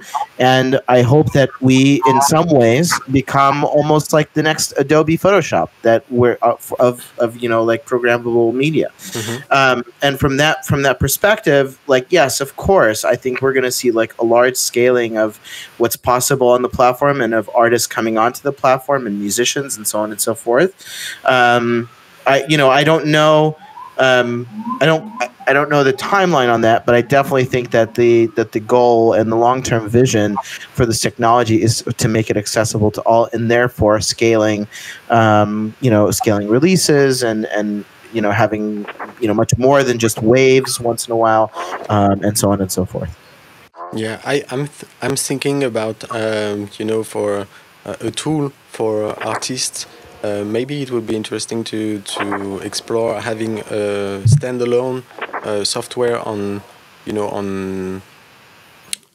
PC or Mac for artists to just have a preprocessor for the final proof, audio proof, so that offline and without having to require async assistance, simple software where you throw in your tracks, you click process, and then it comes out with all the proofs, so you can see the outcomes on your end, and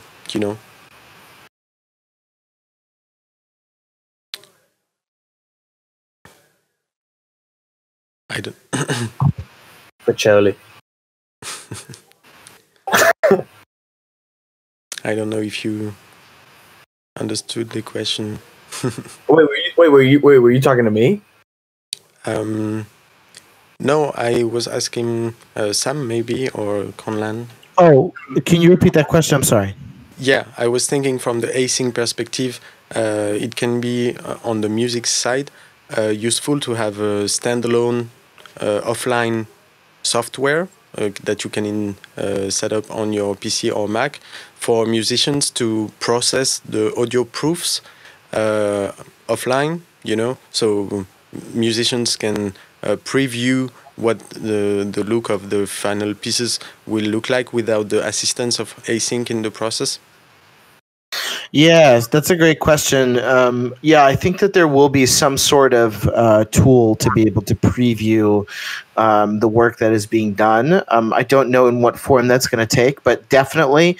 We already sort of have that with existing stuff. Like we can sort of test it on, the Rinkeby network or whatever else. There are lots of possibilities here. But yeah, for sure, there's something to be said to try out the product before you actually launch it, and we already have some of those technologies available. But yeah, I think like a software or something like that could be a very interesting thing to explore, especially as we continue to expand.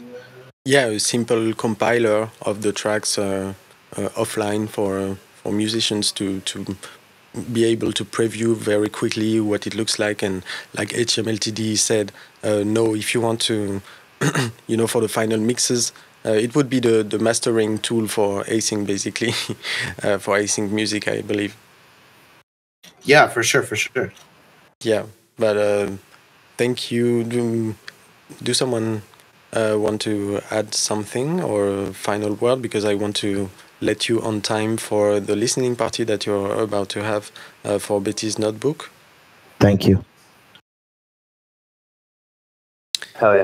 A big thank you. Spaced Painter, just very, very quickly, is asking, can a musician create a programmable version with async of a track they've already launched elsewhere? The answer is yes, absolutely, 100%. Cool. That's good to know. And yeah, I wanted especially to have a word for the collectors as well, because and if there's people to invest in, I especially think of all the artists in, that incarns the creation of this new medium, in the sense of, like I said, the new round table of the people to incarn the best, the change and the disruptions occurring in the music. And especially I think of you, Sam, about the classical environment, and knowing that the drop is successful for Verdigris Ensemble. And I wanted to congratulate as well Nicolas Reeves, the composer. He reached out to us, and if there is someone to invest in, it would be someone like you, that has this determination and these ideas to and maybe a little bit of help from the universe to be at the right time at the right place. But yeah, that's truly a powerful message, to reward artists that want to push this forward, and that incarn the best the change here. So I really looking forward your next moves, whether it's from the work you does at Async, but especially on the music side and your initiative with Verdigris Ensemble. And so yeah, I would like to wish you the best with that, and let know the collectors that this is the best people to bet on for a great disruption, the right ways, a disruption that is not corrupted by the money grabs and people that would try to get a hand on the technology the wrong way. And so yeah, Thank you, Mighty. That's high praise coming from you. And thank you, everybody, for tuning in and for listening. We do have a listening party right now, which you can see on our Twitter if you want to come and join. And I can paste a link to the Zoom in the chat. But we both Bryan and I do need to go. But thank you. I appreciate it. Thank you very much. Thank you so much for having us. Really appreciate it. And again, congratulations to everyone. And thank you to Async for all the help in getting this thing created, which was no easy feat. Yeah, really wishing you the best. And thank you for being with us. Thank you, guys. Yeah, and see you. See you soon. And yeah, so that was awesome. Digital, are you here with us? Digital. Yeah. Hey. Yeah, good show, guys. That was awesome. Thanks again to the whole Async music team and artists. That was a blessing to be able to ask all these questions and move forward on the thinking of this special moment. And so, yeah, what's your inspiration right now, Digital?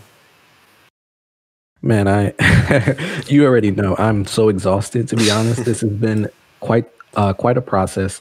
Yeah. We've been thinking about this since November, December, like 5 months now. So I am super excited and happy that everything ran smoothly. It was a success. I really want to take a breather and a break and maybe step away. I say that until I see something on Twitter and then my mind just goes crazy again.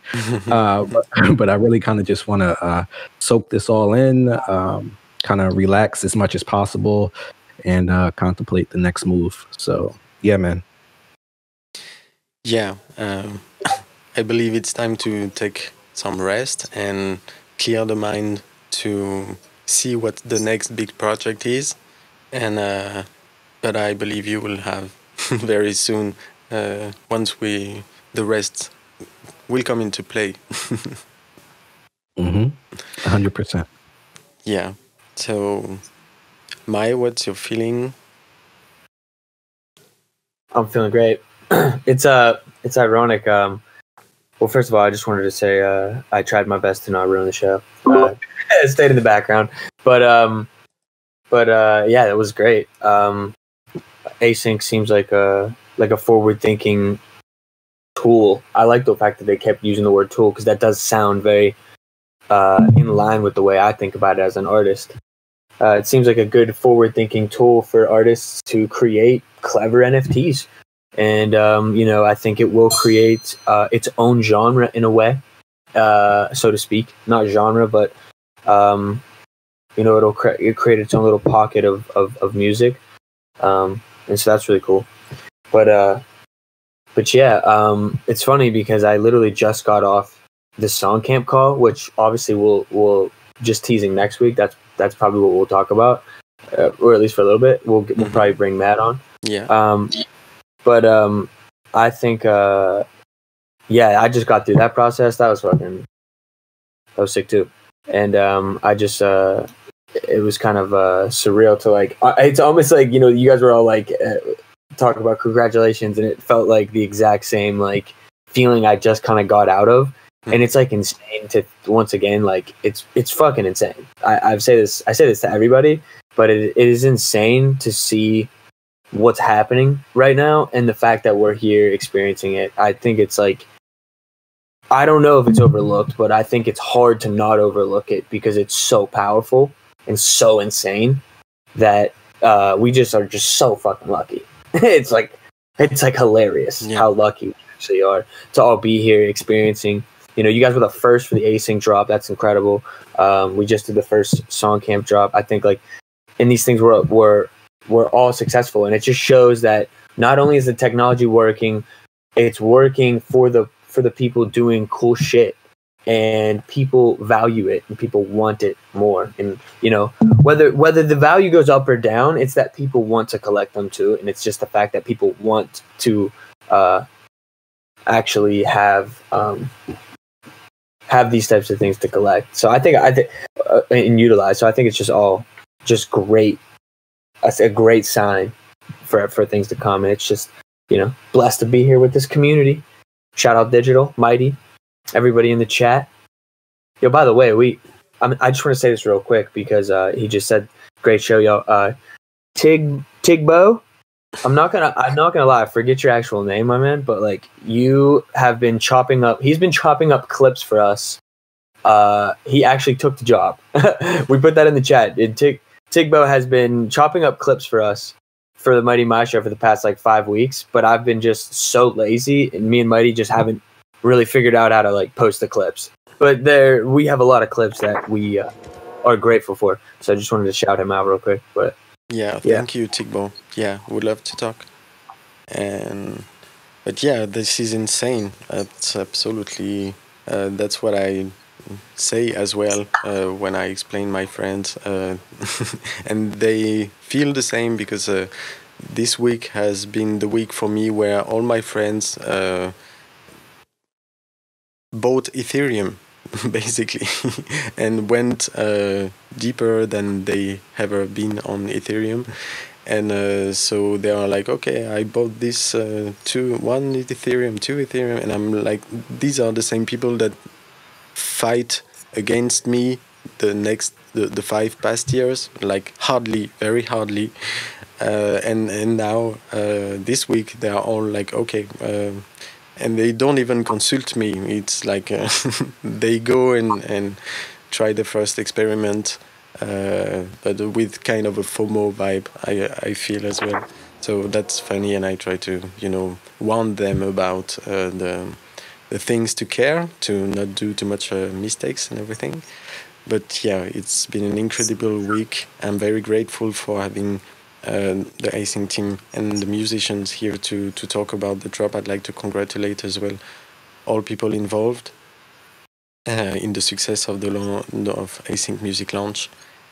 And I'd like to thank as well TokenSmart for helping us hosting this, and everyone in the chat for participating.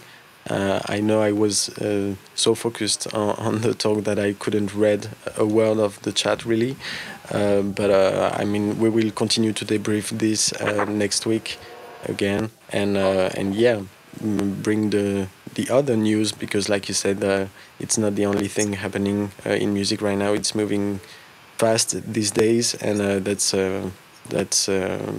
yeah, that's insane. That's basically, it's going insane. So yeah, I'd like to thank Digital as well for being with us, and yeah, amen. Hey, let's go ahead and have, maybe, you know, I know that all of us are psychopaths being in this space. At the end of the day, let's be honest, guys. Come on, you got to be a bit of a fucking psycho to have taken the risk to jump into this space the way that you guys have. So give yourselves maybe a 12-hour period to like celebrate or something, or maybe 24 hours, or who knows, maybe 2 years. It's up to you. But I'm gonna smack this Boliski right here, and I encourage everybody else to as well. Don't do drugs though. Yeah.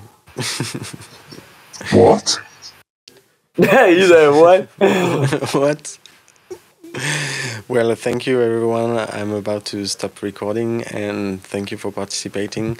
I will play, to close this, the other pieces of the async drop, and yeah, that's the best way to close this week's show. I want to play, especially, I will play our piece, and then Rack and end with Betty's Notebook to do another listening party for the TokenSmart, especially. So shout out to everyone. Thank you, Mai. You killed it. And thank you, Connie, for everything. No, you killed it, Mighty. As always, big shout out, Mighty. You basically made this show crushing. I feel like I may have almost ruined the vibe a few times, but that's okay. It's okay. We made it happen. That's the whole point of the show, baby. No. That was great. That was just perfect. And I loved to hear to everyone's perspective on all the questions we had, and yeah, this debriefing moment. I wanted to really capture the hot takes, you know, very close to the launch, so that we have this souvenir to point back in time and see how these crazy ideas we talked about tonight has realized in the future, and in what sense and in what dimensions and everything. So that will be a good reference to come back at, I feel. Hell yeah. Well, until next time, chat. You know, I would love to keep the conversation going somewhere. I don't know exactly where to direct everybody to, but it would be awesome if we could start to get some people to just like interact with us about the show throughout the week, you know, so we can kind of keep the combo going, you know what I'm saying? And then we can hear from you guys, you know, maybe there's something that you guys are interested in that you want us to talk about the upcoming week, something that you're excited about, all that stuff. I'm into it. We'll figure it out though. Yeah, absolutely.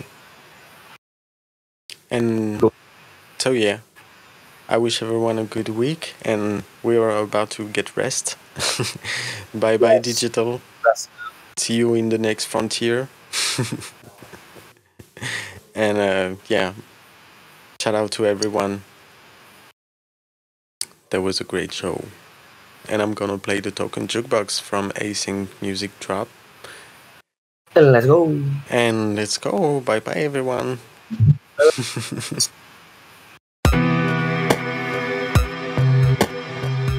Yeah, I said, all these people led astray, praying for a better day. I hope they find their way out and we can go and celebrate.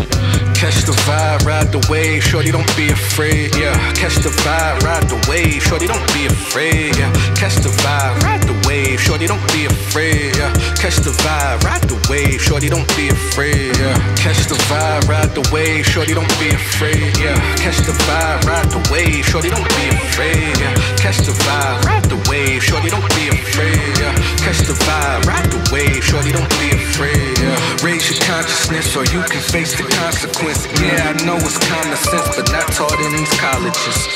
Raise your consciousness or you can face the consequence. Yeah, I know it's common sense, but not taught in these colleges. Ain't nobody gonna save us, we gotta save ourselves. While you're waiting on a savior, I decide to save myself. Ain't nobody gonna save us, we gotta save ourselves. While you're waiting on a savior, I decide to save myself.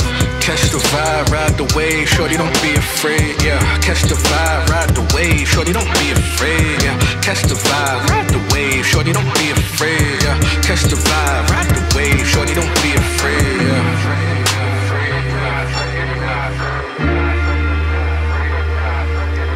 Yeah, digital baby, Mighty33, Async, Async.